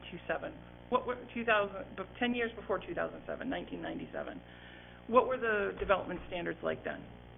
What did we develop for? Mostly flood control. Flood control, exactly. So when we know better, we do better. And I'm not saying that you need to do anything better here, Carrie. I just want to try to understand, I guess, if as we build, we're incorporating sort of new ways of thinking. Like, I like how you're thinking about electric cars, and I love how you're thinking about the online community. But there's also, I think, these other aspects of treating the stormwater in place, of understanding that there's groundwater and that there's going to be flooding potential and resiliency issues here to think about, kind of a thing. So because this has been spread out over almost 10 years now, and I get that, there have been I'm looking at your site plan review checklist, there have been a number of waivers that you've been granted and all. I just want to open the conversation so that it's not so tense, kind of a thing, and understand what is currently there and what we can do to sort of to serve all needs, because I love how you're thinking about, the future and what the future holds, kind of a thing. But I think we need to really think about water as a resource instead of a waste byproduct, because we're right on the edge of Scarborough Marsh. And I don't mean to be editorial here, I guess, but as part of, and I'm not talking as a citizen, I'm talking about the Scarborough standards are going to be, I think, given some consideration. I think, the staff I sense your frustration with going back and forth with the staff and 7 pages of comments and the like, but they're very good professionals that, you can get some good information from. And I think I've said too much, but I just want to try to diffuse the tension. I'm just feeling a lot of tension, and I want to try to get to the bottom of it. Maybe I can just add one thing, because subtle discussion between Carrie and I with respect to our lot. Yeah. Because I was a new player, more or less, involved with the development from the engineering side of things. I picked up and have now helped carry on this particular project. And to one of the questions about, so the drainage systems that he's now installed, and to his point of the amount of economic impact that has, putting pipes in the ground and constructing the facilities, and in particular, because he just really finished this new pond just this past year. So that pond, though, is basically a state-of-the-art pond, meets all of the current standards. How is it meeting treatment, Steve? Because I know it's quantity, but it's also treatment. What kind of treatment? It's a wet pond. So it's got gravel bench, wetland area that the wet pond drains into. It's got the depth and length of width and all of those standard wet pond criteria for design for the water quality pieces, basically as outlined under Chapter 500 and the BMP. So That said, you know, we had that discussion about what was happening with our current little project and what we were doing for the drive aisles, and we had this discussion. He was explaining to me his vision about getting away from the traditional, i.e. 24 or 26 or 28-foot wide driveways and bigger roads. But when you do that, you have more land to develop, when you narrow down roadways and driveways. And so I'm going to cut my comments short and defer to my colleagues, because I take offense at the frustration with the staff, because I think the staff has been very accommodating. And I also recognize that when you narrow down your streets and you narrow down parking, that gives you more area to develop and sell. I understood. To slow down speed. And I'm not mad at staff by any means, but what I kind of got from the comments was, you're asking us to show us how this is incorporated into Eastern Village, and we're showing it to you, but then you're saying, well, it just seems to me that it's got to remain kind of one way. And with the comments that I got back, if we go and we do this differently than what Eastern Village is like, then we're not in keeping with the Eastern Village kind of tradition, if you will. The roads are... I hate to interrupt, but we've been on this topic now for about an hour, and I think we need to sort of move on, and I completely understand what you're saying, and I think the staff comments are meant to sort of highlight things for the board to discuss, and we can act as we will within our discretion, and I don't think anyone's trying to say that things have to be one way or another. And we've heard you, and I think we've registered and acknowledged that, and I just want to make sure that we can move on so that we can continue to have a constructive conversation, because I think sometimes what happens if we get too far into the weeds is that there's sort of a diminishing return, and that's not good for you, it's not good for us, and I do appreciate your concerns, though. Are you all set, Robin? Yes, I am. Thank you. Okay, thank you. Ron? Well, I'm going to defer most of my comments to the present board and future board, since this is my last meeting, so I'll let the present and future board handle most of it. But I do have a couple of questions that have concerned me for a while. The flow of traffic, is it a two-way or one-way, the way the flow of traffic goes? Two-way. See, I have a lot of concern, and I have stated this in the past, and I'll repeat myself right now, about, and then, as was mentioned, then when we have a snowstorm on top of it all, I just don't see how it works. I can't put it any plainer than that, as far as the flow of traffic and the one going around the other, and even how, if there's traffic on the streets, how fire engines are going to be able to get through there in case of an emergency. So I just want that before I leave, for the record of my concern. My second question, which revolves around that, is how many new units are going in this new phase? 53. Is there enough parking spaces allocated for the amount of anticipated occupancy? We have 82 parking spaces.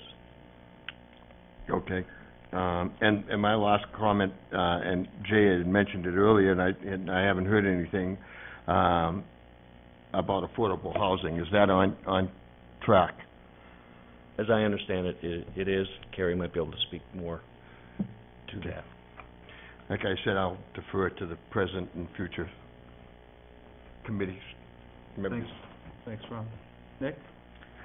Okay. I will try not to belabor any of the points made thus far, but I do want to reiterate Corey's initial remarks, which are, just because a project has been done one way in the past doesn't mean we don't have the right to reconsider how it's being done now. And I think a case in point here is your parking. I find a big problem with this. As much as your vision for the future is a bunch of smart cars, I'm still required to exit a vehicle with a certain amount of space between me and the next vehicle. And until you find a way to ban pickup trucks, SUVs from 2000 and on, you're going to need more space between these parking lot spaces than you currently have. That being said, once you do that, you are going to find yourself you have less parking than what's going to be required of you, given the number of units. So, while that might be your vision, that we all have smaller cars, what I see here is a problem getting enough parking spaces to correspond with the number of units you'd like to have. So, I think that needs to be a consideration, and I think that is something I'd like staff to look at carefully. I'll leave it at that. I'm just going to leave it right there. And it's, unless staff needs something else out of me on a preference anywhere else on this. All right. Thank you, Nick. Yeah, I mean, I just sort of picking up on Mr. McGee, I have similar concerns about the parking, and I absolutely, as I did back when this was first approved, I totally buy into the concepts here. I understand the street alignments. I understand that narrow streets, slow speeds, and I completely understand the new urban sort of concept here. But this is, this is already dramatically more dense, and everything sort of shrunk down below what is sort of the standard. And I think there comes a point, I'm not sure exactly where the line is, I'm not saying necessarily that 7 feet is that point, but there comes a point where there's sort of a tipping point and you start to encounter issues with just basic functionality. And I think part of the tension here, if you will, with some of this stuff is that there's, as laudable as it is to be forward-looking and to sort of try and facilitate this evolution, in the meantime, we do have to be able to function in the present day. I guess one thing I've not heard, and forgive me if I missed it either in any of the submitted materials or previous discussion, is whether the fire department has weighed in on the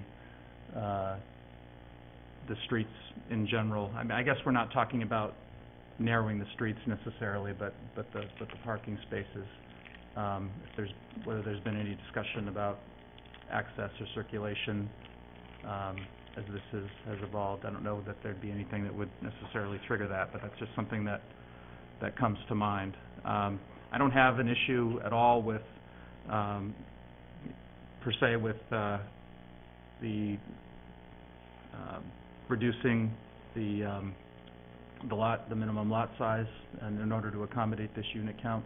But as often happens, it's not so much that becomes the sticking point as the parking. So I think that's something that needs to be a continued discussion, and it may not be the most helpful feedback, but that's kind of where I am on that, as Mr. McGee is.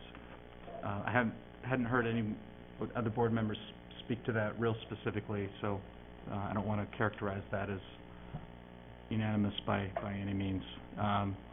Stormwater, it's been vetted pretty well, it is what it is at this point. I appreciate Ms. Saunders' comments on that, but it is, this is it's a case where the horse has truly left the barn and the infrastructure is there.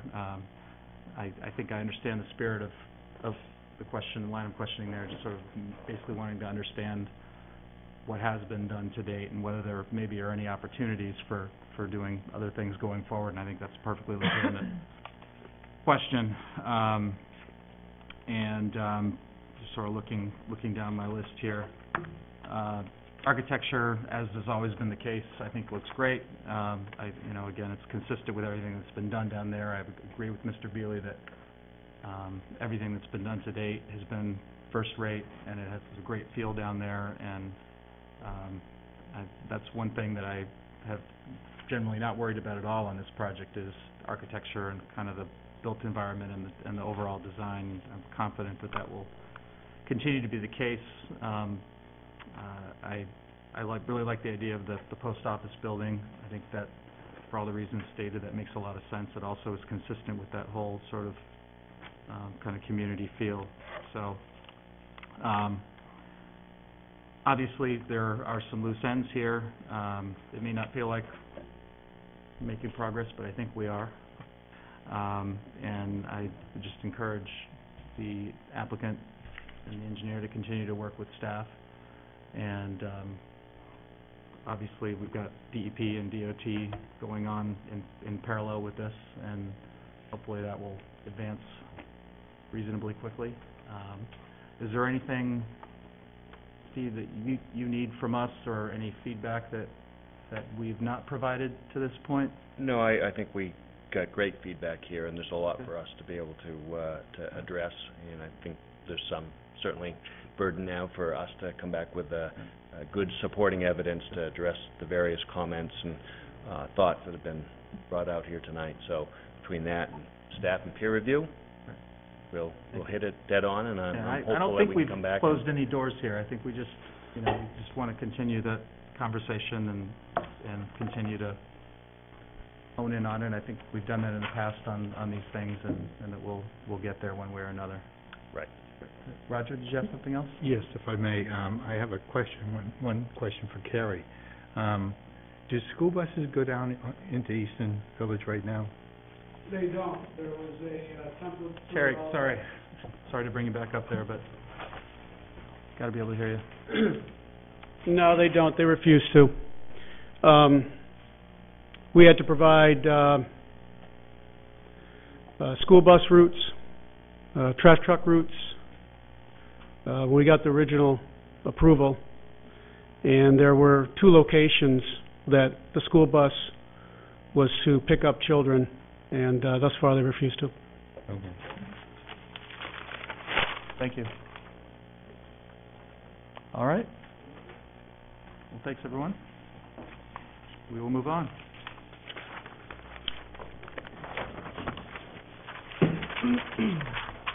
Item number 8, Rainin Properties LLC and Dunstan Properties LLC request the 4th amended subdivision plan review for US Route 1 and Broad Turn Road, Assessor's Map U30, Lots 16 and 17. Jay? Yep, thank you, Mr. Chair. So let's see, where to begin with this one. So the board and the applicant have been working through a number of changes and considerations on this project. Most recently, we've really been focused on sort of the plan development, master plan, if you will, for the 2 commercial lots. And board members will recall, sort of the last time the applicant was before you, I think the question was asked, what's the rush? And I believe the response was, well, I've got a restaurant I need to get started. And so board sort of directed the applicant and staff to say, well, okay, that sounds doable, but let's figure out a pathway forward. So this is a first, what I'll call incremental step in the overall picture. And so I'll focus in on what this ask is, and when we get to our next application, maybe I'll expand it into a little bit more about the overall master plan. But so as board members will recall, this is the Dunstan Crossing. It's a 264 residential unit subdivision with 2 commercial lots left sort of at the intersection with Route 1. What the request is before you for the 4th amended plan is really focused on 2 principal elements. One is to amend the phasing plan. Currently, the subdivision is a 4-phase subdivision. The applicant's seeking to turn that into a 6-phase subdivision. Ostensibly, what that does is sort of reduce the amount of infrastructure in the next phase to make the road connection between what's built out on Broad Turn and to make the connection down through Route 1. Basically makes it more financially viable. I mean, not to speak for the applicant, but that seems to be sort of the driver. And it gets the road work, the ability for the road work to begin, which sort of starts some of that grading around the restaurant area, because as we saw at our site visit, the roadway goes right past the big hole where the restaurant is going to go, so sort of all the grading is associated with that. So that's one request with this. The other is to amend the right-of-way width in between those 2 commercial lots. Again, as part of the master plan process, we sort of reviewed a general concept for the streetscape, which will include some on-street parking, some traffic calming measures, islands sort of in the middle of the road, and those sorts of things. Those are details that we're still working through, and we'll see at sort of the next phase of development. But this right-of-way width, this amendment amends that right-of-way width, which sort of sets up the lot for the next application we'll be seeing, which is the restaurant. We can, again, talk a bit more about that. The final thing I want to make note on is in the applicant's materials and in staff's comments, there was some discussion around the affordable housing components with this. Again, of the 264 units, the overall subdivision is required to have 10 of those units be affordable units. The applicant's asking to modify, how those are developed in the site. And actually, the applicant's scheduled to prepare to have a discussion with our housing alliance on this item this very week. So that's going to follow this meeting. And so rather than this board sort of diving into those details before we hear from the folks who have really spent a lot of time on these issues, the board might want to defer that conversation until the next application subdivision amendment, which is going to be coming before you in the coming weeks or month or what have you, as we know the applicants who are working through that suite of materials. So I guess that's what I have at the outset. All right. Thanks, Jay. And I'll hand it over to Mr. Frank. Thank you, Mr. Chairman. Again, Sean Frank with Sebago Technics. With me tonight, obviously, is Elliot Chamberlain. And Jay's made a good point. Obviously, this is right now just to amend the Dunson Crossing subdivision, which was, again, if I can just go over here for a moment.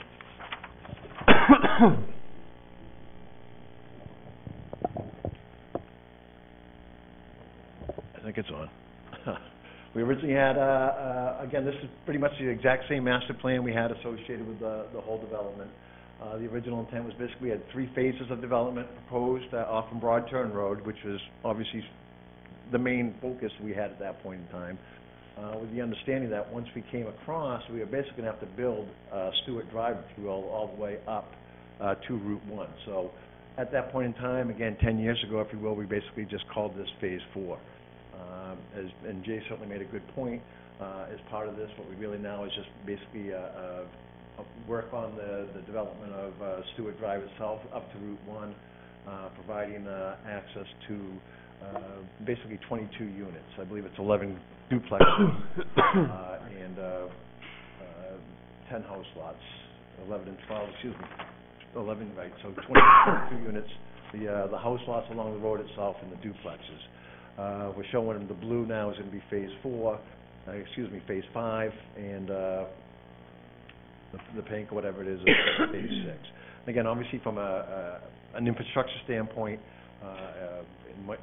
we have to put up a performance guarantee. That makes a big point, and obviously allows us to break up like the traffic impact and those types of things.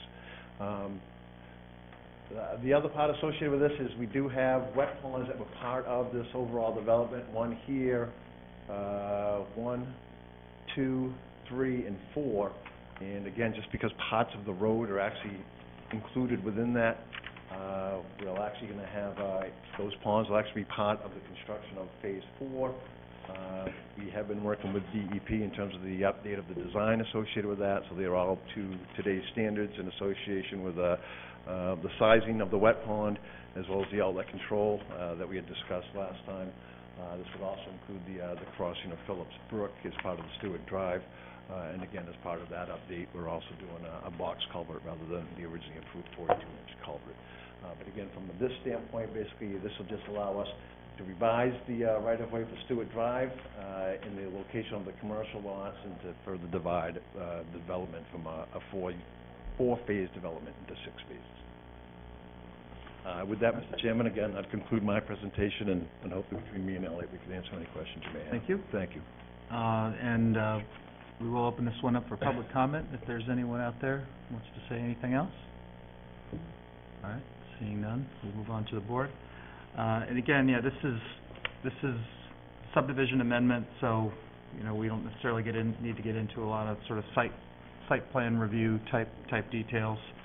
And at least as I see this, it's primarily a way of breaking this off into more of a bite-sized, manageable piece, so that at least a portion of this project can move forward, presuming the board ultimately approves that.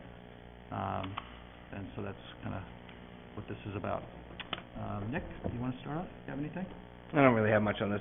Quick question, though, with the amendment for the right-of-way, it's being reduced to 7 feet, is that correct? I'm sorry, no? Amend the right-of-way width, was that number 2? So, let's see, it is amending the right-of-way width, it's going to in excess of 50 feet. There is a 7-foot wide sidewalk easement on the Okay. outside, maybe that's what what I'm you're, referring to maybe here. that's what you're seeing there. Okay. Right, I think it was basically widening in between the commercials. Okay. Remember they were including the proposed parking and those You can types see of things along the why I street. was confused. Exactly. I was No, reading yep. the note here, it's getting late for me. All right. I'm all set. Thank you. Thanks, Nick. Ron? I'm all set. Good. Roger? I'm all set as well. Robin? Regarding the phasing plan, I would, as staff said, I would suggest waiting to hear back from the people who are working on it diligently before we make any decision. I would definitely defer to their judgment. Because I can't help myself, the box culvert versus the 42-inch culvert, is it open bottom? No, it'd actually be a closed bottom with the baffles within it, and then the material back in. Okay. That's all I have. Okay, thank you. Yeah, I'm fine with this as well, and I agree that makes sense to hold off on the affordable housing piece until the Housing Alliance has weighed in on that. And I do, and I didn't, that's why I didn't mention that, just based upon staff's comment as well, because again, Elliot's certainly meeting with them this week, and again, it's the units will be there, it's just a matter of, how do we accomplish those 10 units when it comes right down to it. The affordable housing piece is with this and with Eastern Village, which we just talked about, there've been things that have been sort of evolving and have been kind of not sticking points, but, something that hasn't been quite figured out as we've gone along, and some of that is structural, but I think we're fortunate to have the Housing Alliance now really directly involved in this and hopefully providing some good input and guidance on this. We'll be able to do this in a way that really works for everyone. So, with that, I will put a motion forward. I move to approve the application of Rayan Properties LLC and Dunstan Properties LLC for the fourth amended subdivision plan of the Dunstan Crossing subdivision, represented by Sebago Technics. The proposed amendment modifies the project phasing plan and adjusts the right-of-way width between commercial lots 1 and 2. Based on the review of the application materials, I find that the proposal is consistent with the existing overall subdivision approval and the master plan approval for the commercial lots. All relevant and applicable conditions of the prior subdivision approvals remain in effect. The motion. Second. You have a second? Any further discussion? All in favor? That's unanimous. Thank you. Thank you.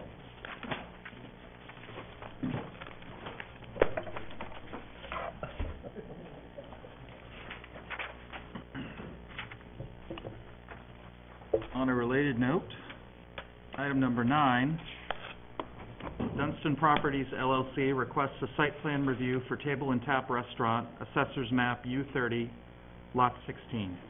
Jay? Yep, thank you, Mr. Chair. So as you just noted, this is sort of for one component of the master plan, pardon me, that the board approved back, I believe it was in August of 2015, for the 2 commercial developments. This is the sort of restaurant piece, if you will, of that overall master plan.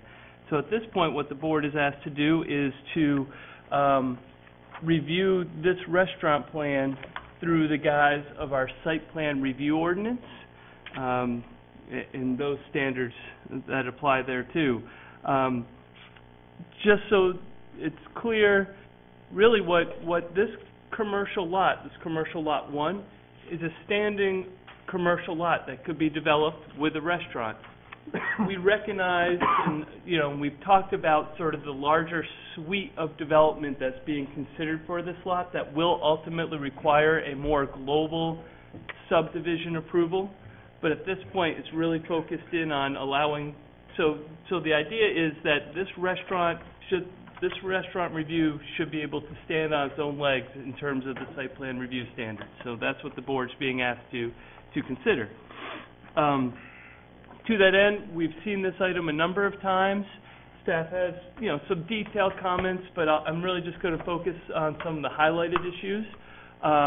One, I just want to make note of, last time we saw this, there was an issue with the building meeting height requirements. The applicants addressed that. So the board, the design does meet zoning standards. So if the board's happy with the design and feels that the design meets our design standards, then it meets the zoning standards. So that's a critical piece out of the way. The other element that I want to just flag, and this is a discussion that we've had sort of ongoing, but I don't believe has been resolved to date, and really looking for the board to sort of answer the question tonight, so to speak, is on the 25-foot buffer to the VR2 district. There's been a bit of discussion around that. I don't know that I'm happy to go into the details of that, but again, the standards typically call for a 25-foot setback between a commercial zone and a residential zone. There are flexible standards that the board can apply through the TVC2 district if you sort of see that there's compelling reason. And so we'd like the board to sort of make a final determination on that this evening. I will note that one of the things that we don't have the answer to tonight that would really impede the board from making a final decision is really understanding the full traffic impacts of the restaurant. The applicant has talked about how the restaurant, I should say, this is where the restaurant and the overall subdivision sort of start to merge again. The applicant's statement in their materials is that, the subdivision is a 264-unit subdivision, of which only a certain percentage is built out. And so that this restaurant traffic will essentially, the amount of undeveloped capacity, I'll say, in the subdivision is equal to or less than, equal to or more than what the restaurant will generate. And that's what we need to sort of understand. The issue there is, and the reason we really need to understand that now, is what those impacts are on that Route 1 and Stewart Drive intersection. And again, that brings us sort of to the more global subdivision approval. But so until the applicant can really give us that fully vetted traffic analysis of understanding what the difference is and which then phases of subdivision will be put on hold until a DOT and traffic permits are issued, we're not ready to sort of take final action. But I do think, those are sort of, I guess those are the sort of the three main highlights of staff comments. We certainly have some other issues, bike racks and those sorts of things that I think can be readily addressed moving forward. So with that, Mr. Chair, I would turn it back to you at this time. Thank you, Jay. Actually, I'm sorry, the other issue, and I'd forgotten, is there are still, I would just want to ask Angela if she could just sort of chime in terms of the stormwater approaches, because that is something that is outside of my expertise. And all right. Would much rather her speak to it. Please go ahead, Angela. Okay.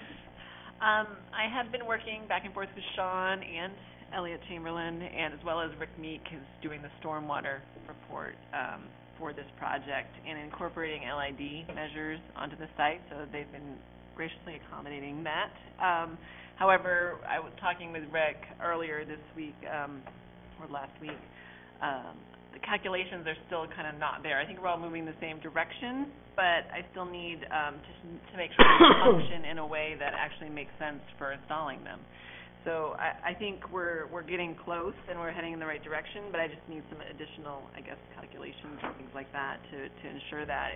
And obviously it's a little more sensitive being in Phillipsbrook, and the town's putting in a lot of time and effort and money, as well as the state, into Phillipsbrook and working on our management plan at the moment. So I just want to, point out that I think we're getting there. It's just, it's a sensitive thing that we just need to work through the details for, so.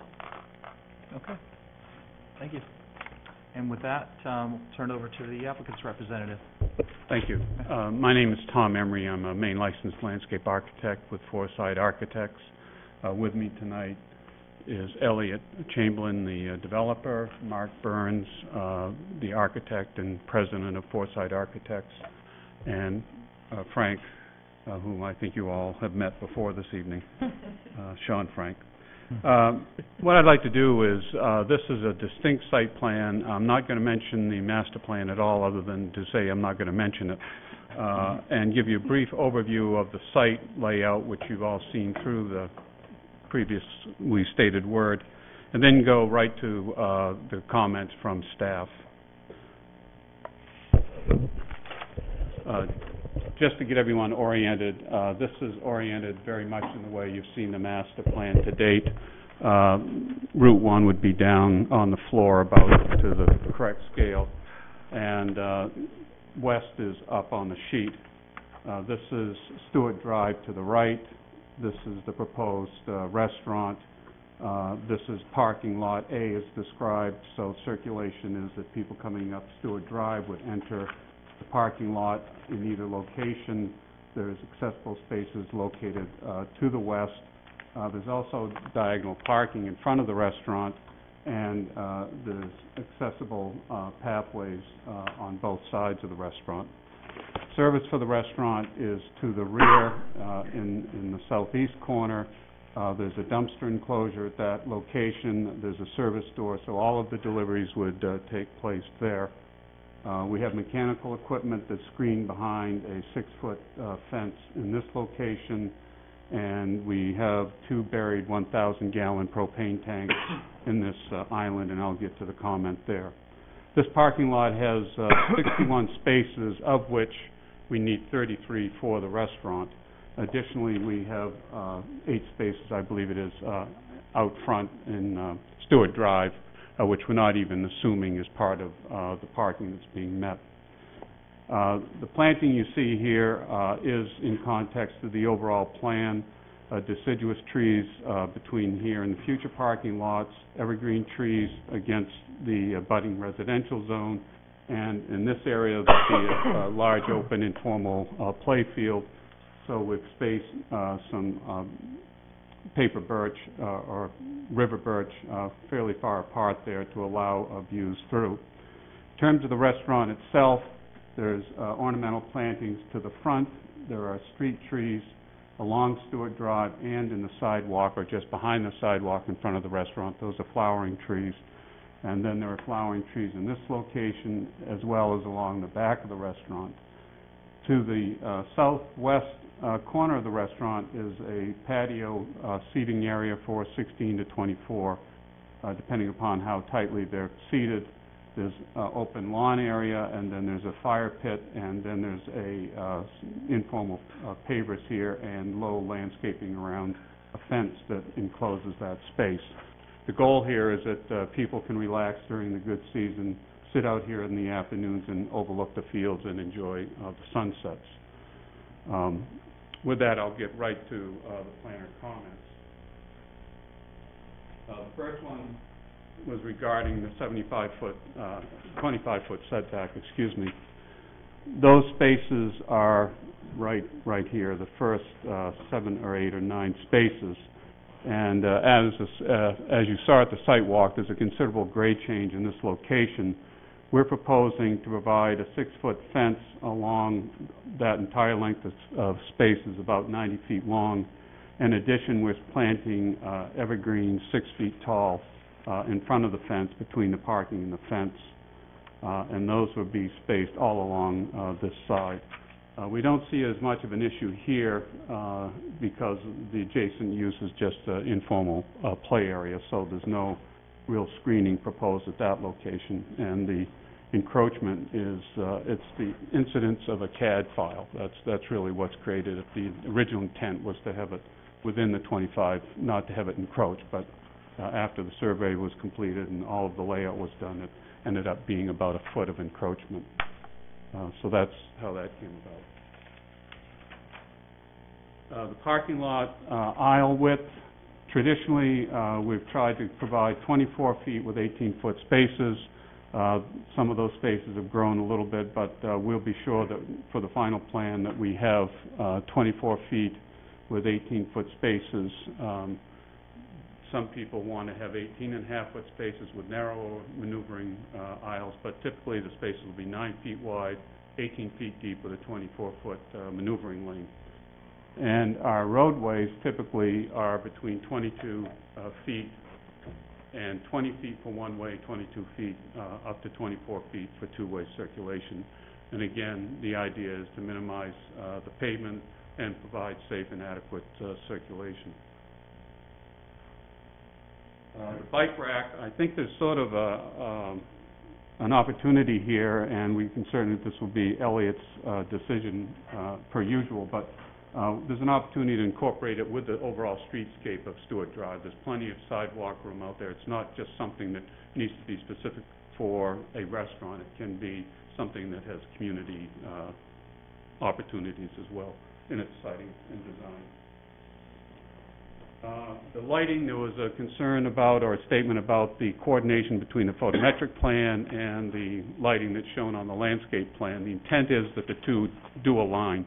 What has happened is that one of the light poles had to shift a little bit because of the fence enclosure. There's a comment regarding the 2 propane tanks, 2 maple trees, and a light pole in the island. We needed to coordinate that further. The propane tanks came after the other elements were located. So we'll come back with that final element coordinated.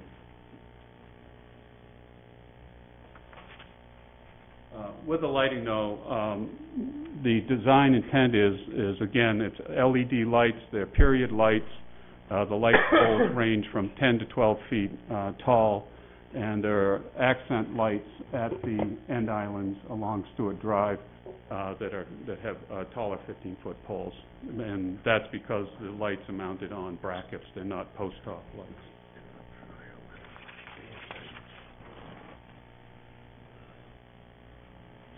Regarding the standard sizes for landscape, I would like to make this compromise with the planning board and, of course, with Elliot's endorsement. The trees such as red maples and other overstory trees, let's call them, 2.5-inch caliper, I think works well.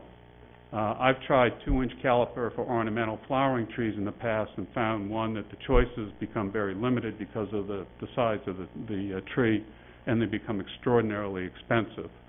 I've had real good luck with 1.5-inch caliper flowering trees, and they establish very successfully at a reasonable cost and being readily available. And with the overstory trees, the 2.5 caliper in the parking lot and so forth, I think will give you that impact you're looking for with a larger caliper tree. I think that makes a good compromise and something that will allow us to continue to have additional landscaping that we've shown in the overall development. And with that, I'll turn it over.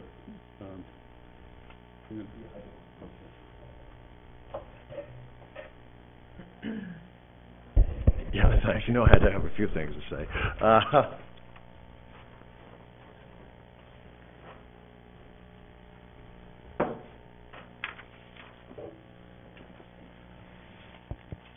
Because Jay did mention that obviously traffic, and we've spent a lot of time on traffic in terms of associated with the DOT and town staff, and specifically, obviously, you know, regarding the whole master plan in association with the subdivision.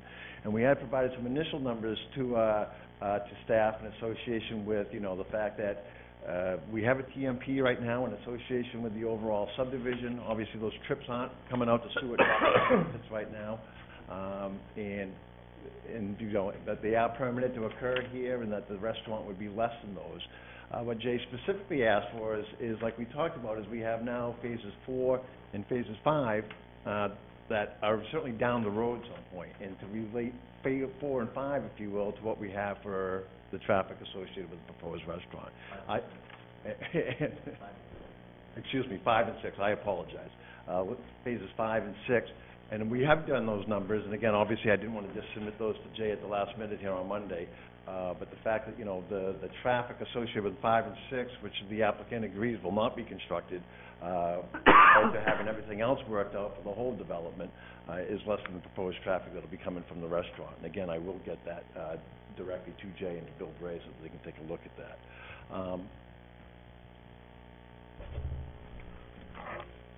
In terms of the stormwater management, as I discussed, again, what we have is a couple of large wet ponds, and I do know that we've had these discussions before in terms of the LID associated with this. As you may recall, chloride had been a discussion down through here, and trying to minimize, any seepage, if you will, into the groundwater associated with that. So our discussion had been really was more taking the roof runoff and trying to percolate that down into the soils. And to be honest with you, what I was just looking at that was more as a groundwater recharge, more than an actual treatment factor, and maybe that's where the confusion was. And I think that's where the biggest probably coordination is going on right now between Angela and Rick Meek from my office in terms of, the actual treatment associated with the infiltration, or are we just trying to do a recharge associated with that? But again, we'll certainly get her the numbers on that. In terms of the aisle widths, as Tom mentioned a little bit, I just had taken those specific numbers that had come off from the master plan, and I thought that had been kind of worked out there before, but obviously, whatever those widths need to be, certainly the 24 feet within the parking aisles themselves, we'll certainly make sure that those are all 24 feet, and I have actually adjusted everything to make sure those are 24 feet. So, with that, Mr. Chairman, did you want to say anything? Mark, want to say something about the architecture? I guess we'll do a little architecture. I guess I'd ask Jay one question. When we talk about the aisle width, we're obviously, in a lot of projects, trying to minimize width of roadways. Obviously, there was a person here tonight who has a project that we have roads as low as 20 feet wide in a residential project. Granted, we don't have parking. That's not between parking aisles. I would ask on the areas that we have parking only on one side, you see at the top of the page, parking up against the end of the building, and then that backs up to the field. Is it really necessary to have 24 feet in those areas? I guess, so I know the 25-foot standard was referenced in Woodard and Kern's memo. They, as our peer reviewers, are looking at the town standards and just flagging those. So what I would suggest is those town standards are part of our site plan review ordinance.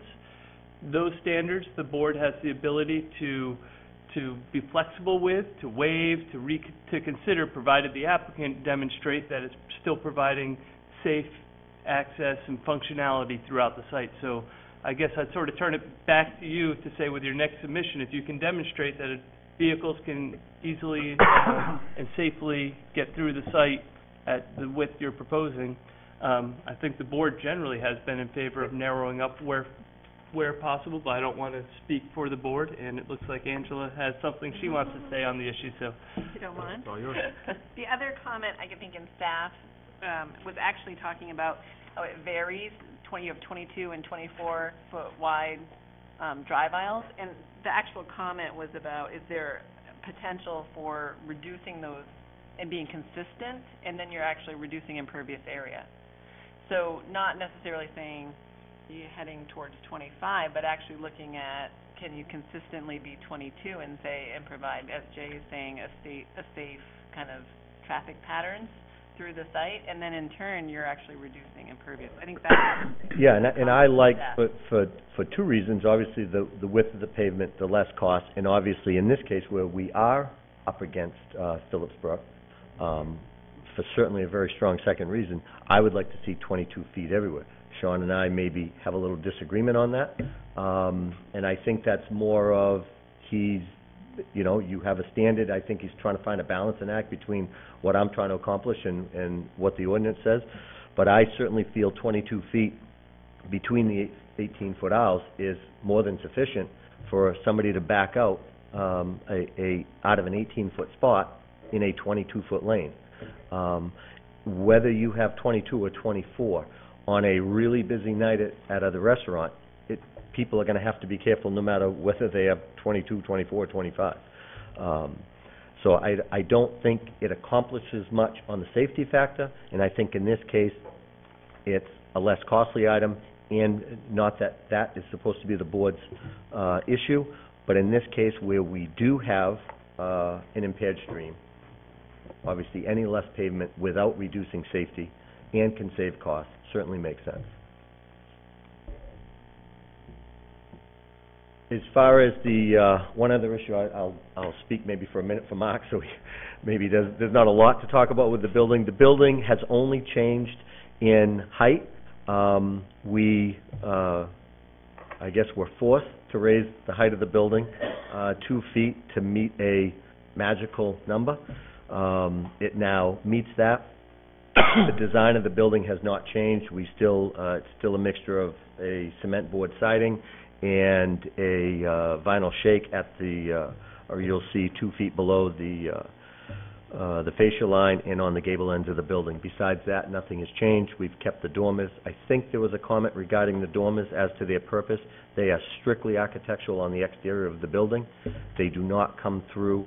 You cannot see those, and they will be blackened out. They are a regular window, but they'll be blackened out on the inside so that you can't see through to the framing or to the sheathing on the inside.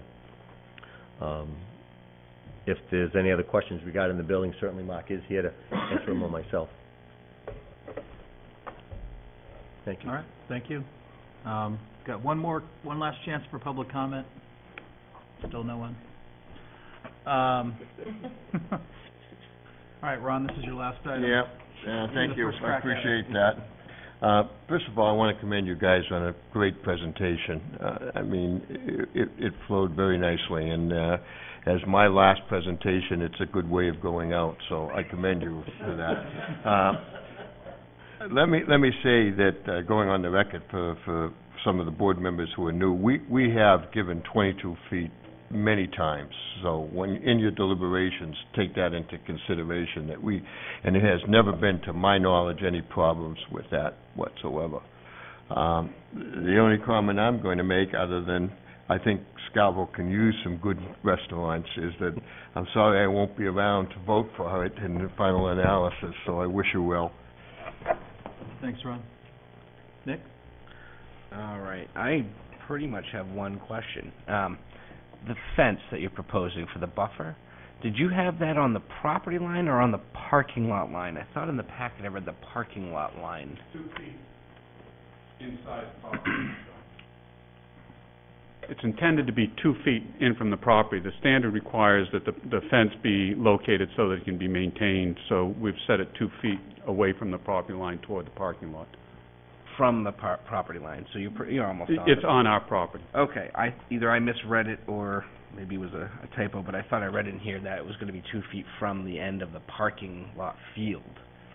No, that it's concerned me. intended to be from the property. But now I don't have to worry about that, so thank you.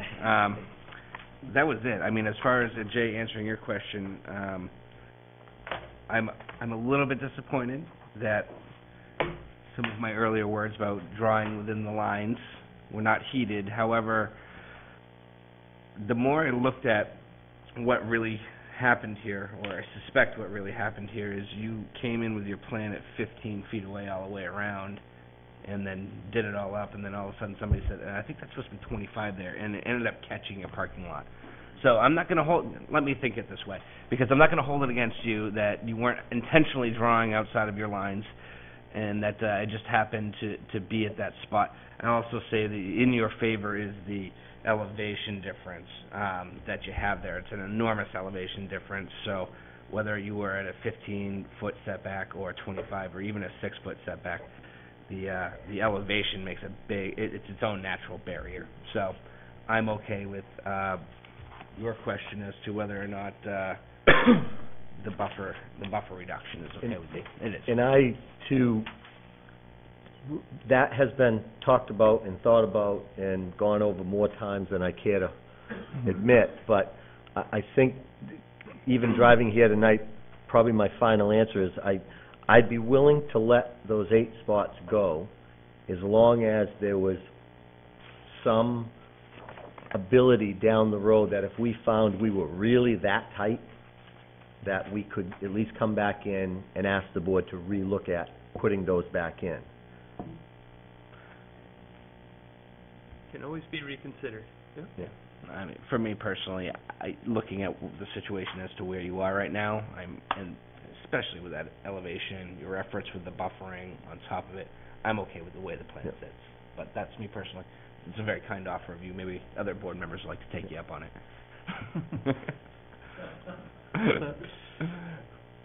Thanks. That's it. Roger? Regarding these same parking spaces, I don't recall on the site walk, did you indicate whether you had talked to, the Coffins about, that's the property that's right by that? We have not talked to the couple, I don't think they were there at the site walk. I was, Oh, okay.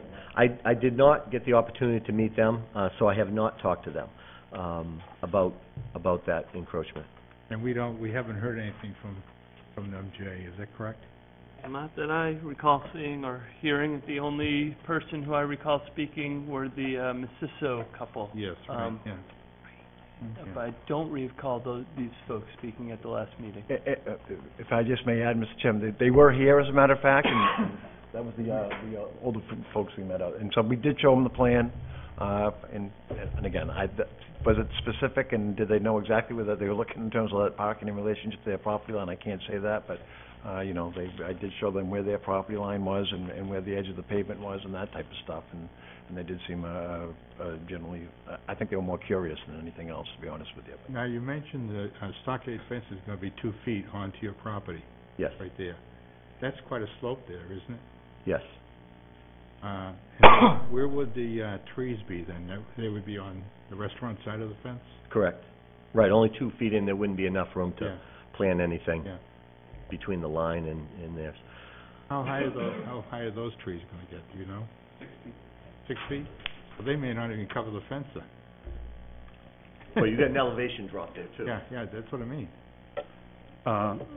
I'm 67 years old, so time means something probably different to me than to younger people in the audience, but I moved into a house in 1983, and the spruce trees and hemlocks that the neighbors planted along their stockade fence were just wisping over the top of the 6-foot stockade fence. Those trees are now 30 feet tall, so planting them at 6 feet on a steep slope gives them a much better chance of getting established and growing quickly, rather than trying to find something taller, and particularly on a steep slope. So I think this is really a good compromise for a long-term solution that really may not be as much of a problem in 3-dimension as it appears to be in 2-dimension. Okay. I have nothing further. Thank you. Robin? So guess who's gonna take you up on your 8 parking spot offer?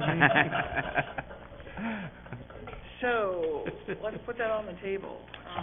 Largely, I think because of the grade difference, I think that there is, just some awkwardness there, kind of a thing. And also, like you're talking about the minimizing the impacts to Phillips Brook, and if you do find that you need those 8 spots, as Jay said, come back for reconsideration. And I commend you all, too, for the work that you're doing to help out Angela and the town with the Phillips Brook watershed consideration and the low-impact development stormwater features, so... That's my goal every day, to help Angela out. Help Angela out. Me too, we have something in common. Excellent. Thank you guys so much for bringing this to town. I think it's a great idea, and was there anything else that you needed the board to weigh in on, Jay?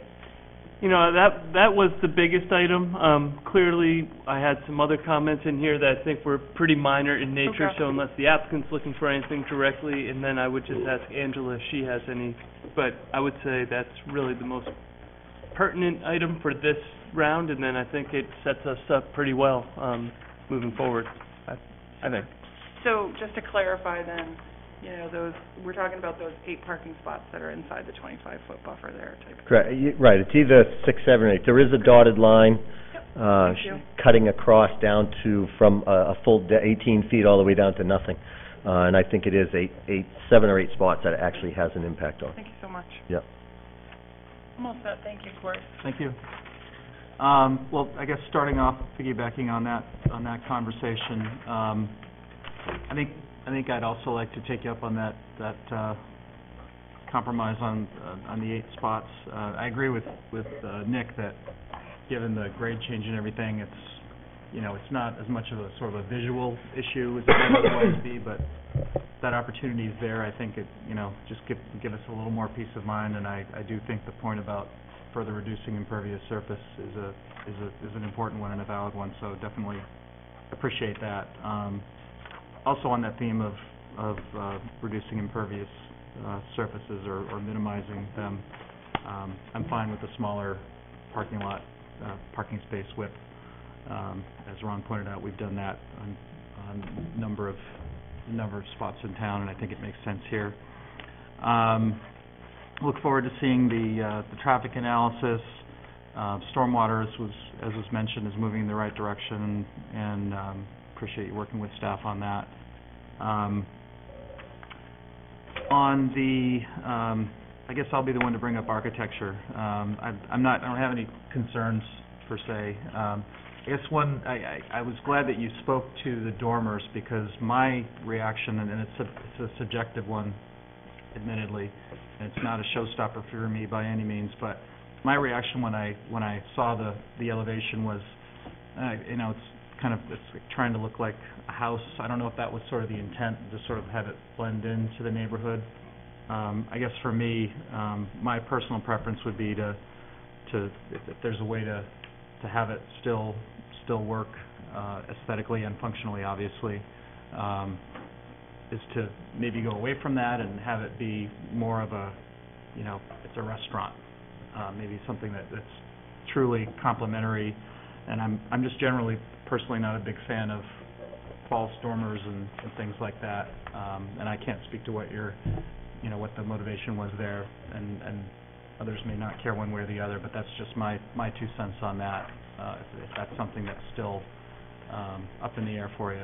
Yeah, when you're trying to balance out maybe a future look of what I see for Dunstan Village as a whole, compared to architects' ideas and designs, compared to what in my case, the tenant, who very well may end up owning this building, his wants and needs and costs and look, and you're always riding a fine line. I think we certainly were intending to try to keep more of a residential look and try to lean away from a stronger commercial look, if you will, being where it is and being right next to Dunstan Crossing. So, and when you take those off, you do tend to end up with a lot of roof on this building, which is not always bad, but it's probably the first choice is not to end up with a lot of roof. And I think at this point, we're definitely, because of some mechanical equipment and needs, going to a hip roof on the ends are probably out of the question at this point. And certainly Mark can lend more comment, but I think we've pretty close nailed it to all the different ideas. And believe me, this is round number 8, 9, or 10 at this point, that when you guys finally see it. I'll be the last one to want to try to redesign your building for you. Yeah. But just food for thought. Yep. Beyond that, I think it's all pretty straightforward, and we'll look forward to seeing you back hopefully soon. Is there anything else you need from us? I did actually, can't remember who asked the question, so the one thing that it would be helpful, and board members just need to speak up if there's a problem, because I think Mr. Emery touched on it in terms of the size of the trees. I certainly trust the landscape architects, I meant to say I'm perfectly fine with that. What would Susan Ogles say? I wouldn't even attempt to guess. But, so, unless anyone has concerns, I'm going to assume that the board's good with that, and that's what we'll be seeing moving forward, is that the 1.5 inch for flowering trees and 2.5 for the overstory. So, thank you. All right. Okay. Thank you.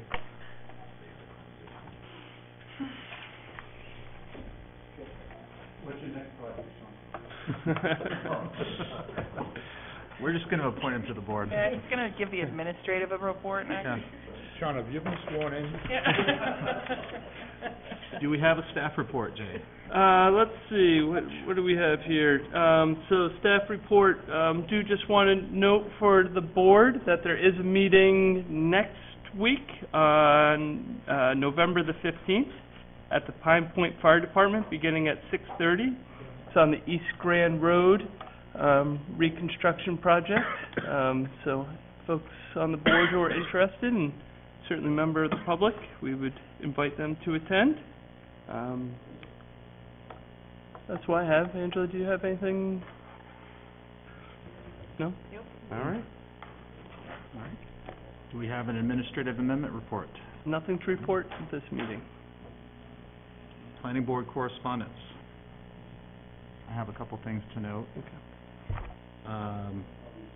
First, I did receive a call in regard to the proposed Enterprise Park multifamily development, which we had a very preliminary presentation on to this point.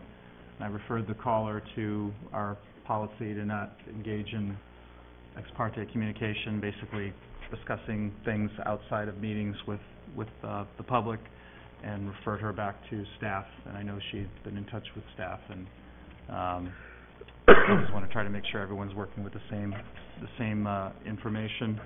And then there were several emails, I believe 14 emails and or letters that were received in connection with 3 East Grand Ave, the Conroy's Garage proposed redevelopment. And I won't read off all their names, but I just wanted to state for the record that those have been noted and logged, and everyone has copies of those, and they'll be certainly taken into consideration, and we appreciate the feedback on that. If I could just note on that application is actually on your next agenda, so those will be in your Dropbox folder as well, but... Which, for the record, is in only 2 weeks, since we bumped this meeting back from Halloween night, so it'll be a quicker turnaround this time. That's Thanksgiving. Any other correspondence? Yes, I too was reached out by a woman. I directed her to Jay and her comments to Jay, and I encouraged her to put them in writing. Thank you. Yep, I was just also going to note that the board members, in your packet, you should have seen also a letter from Mr. McBrady. It was regarding the Pleasant Hill, Cobble Hill trailer project you guys approved back in late summer. Could have been September, but I feel like it was summertime. But was referring that... I believe it was back in May. Man, even longer ago? My goodness. Yeah. Anyway, it was referencing a project you had previously disposed of, so just reference that you should have received copies of that as well. Thank you. Moving on to planning board comments, just want to thank Ron Mazur. I have a few comments myself. For his... Going out in the blaze of glory. I'll yield the floor to you in just a minute, Ron, but I just wanted to thank you for all your service to the board and the town, serving on this board since back in '08, which is a long time when you go through these meetings and all the prep that's involved with that, and actively participating, and not only on this board, but on the transportation committee as well, reporting out on that. And it's been a pleasure serving with you, and we all really appreciate your time and wish you the best. Thank you. And following up on that, it's been quite the ride. I've really enjoyed the almost 9 years that I've been on the board, and I really want to thank the current and past members of the board for their patience, their support, and their education. I honestly believe I had the opportunity to serve on this board and other boards with some excellent, dedicated people who are citizens of this town. And I especially want to thank staff. Staff has been just absolutely great to me, and for all they've done for me. I really can't express my appreciation enough. And as I've stated in the past, and I'll repeat to the citizens of this town, you have the best planning staff in the area, and I just hope everybody will continue to work with them and support them, because I think that what we've accomplished as a board during my tenure has really benefited everybody in this town. I think we've done a hell of a job for the most part, and that's the way I'm walking away from this, is feeling good what we've accomplished. So I want to thank everybody. Thank you. Any other planning board comments? I would just like to thank Mr. Mazur for his service as well. And I have one other comment, is, and I know I've asked it before, but that we do think about time limits for applicants. And maybe just think about it, something to talk about. Because rehashing staff comments in front of the planning board, I think, is a little bit unacceptable. I'd rather have the time to look at things and not necessarily have somebody come up and... I appreciate that comment, and I think as you allude to, it has been discussed a little bit, and whether it's a, you know, something that's, you know, really explicit, or at least, you know, I think staff generally makes the effort to try and establish expectations with applicants so they kind of know not only how prepared they need to be, but, you know, how to be most efficient with their presentations. And sometimes there are valid reasons to walk through comments to let us know how they've responded to certain things, but it's not necessarily I agree. always And I have done a little go through outreach it to other word by word. communities. Yeah. There are some other communities who do have time limits on Yeah, applicant presentations, so. Yeah. Just food for thought. Thank you. appreciate it. Thank you. I want to say thank you to Ron Mazur for serving. This board is definitely not going to be the same without you, and I've appreciated it all the time, and I thank you for getting me involved. You were the fisherman on that trip, so thank you again, and it's really been a pleasure serving with you. Good luck. Thank you. Thanks again, Ron. We will have 2 new members joining us for our next meeting. It's been approved by the council, so we'll have a full board, one taking Ron's seat and another one taking the seat that had been Mike Woods. So we'll look forward to that. Any other comments? All right. Well, thank you all, and I will move to adjourn. Second. All in favor? Thank you.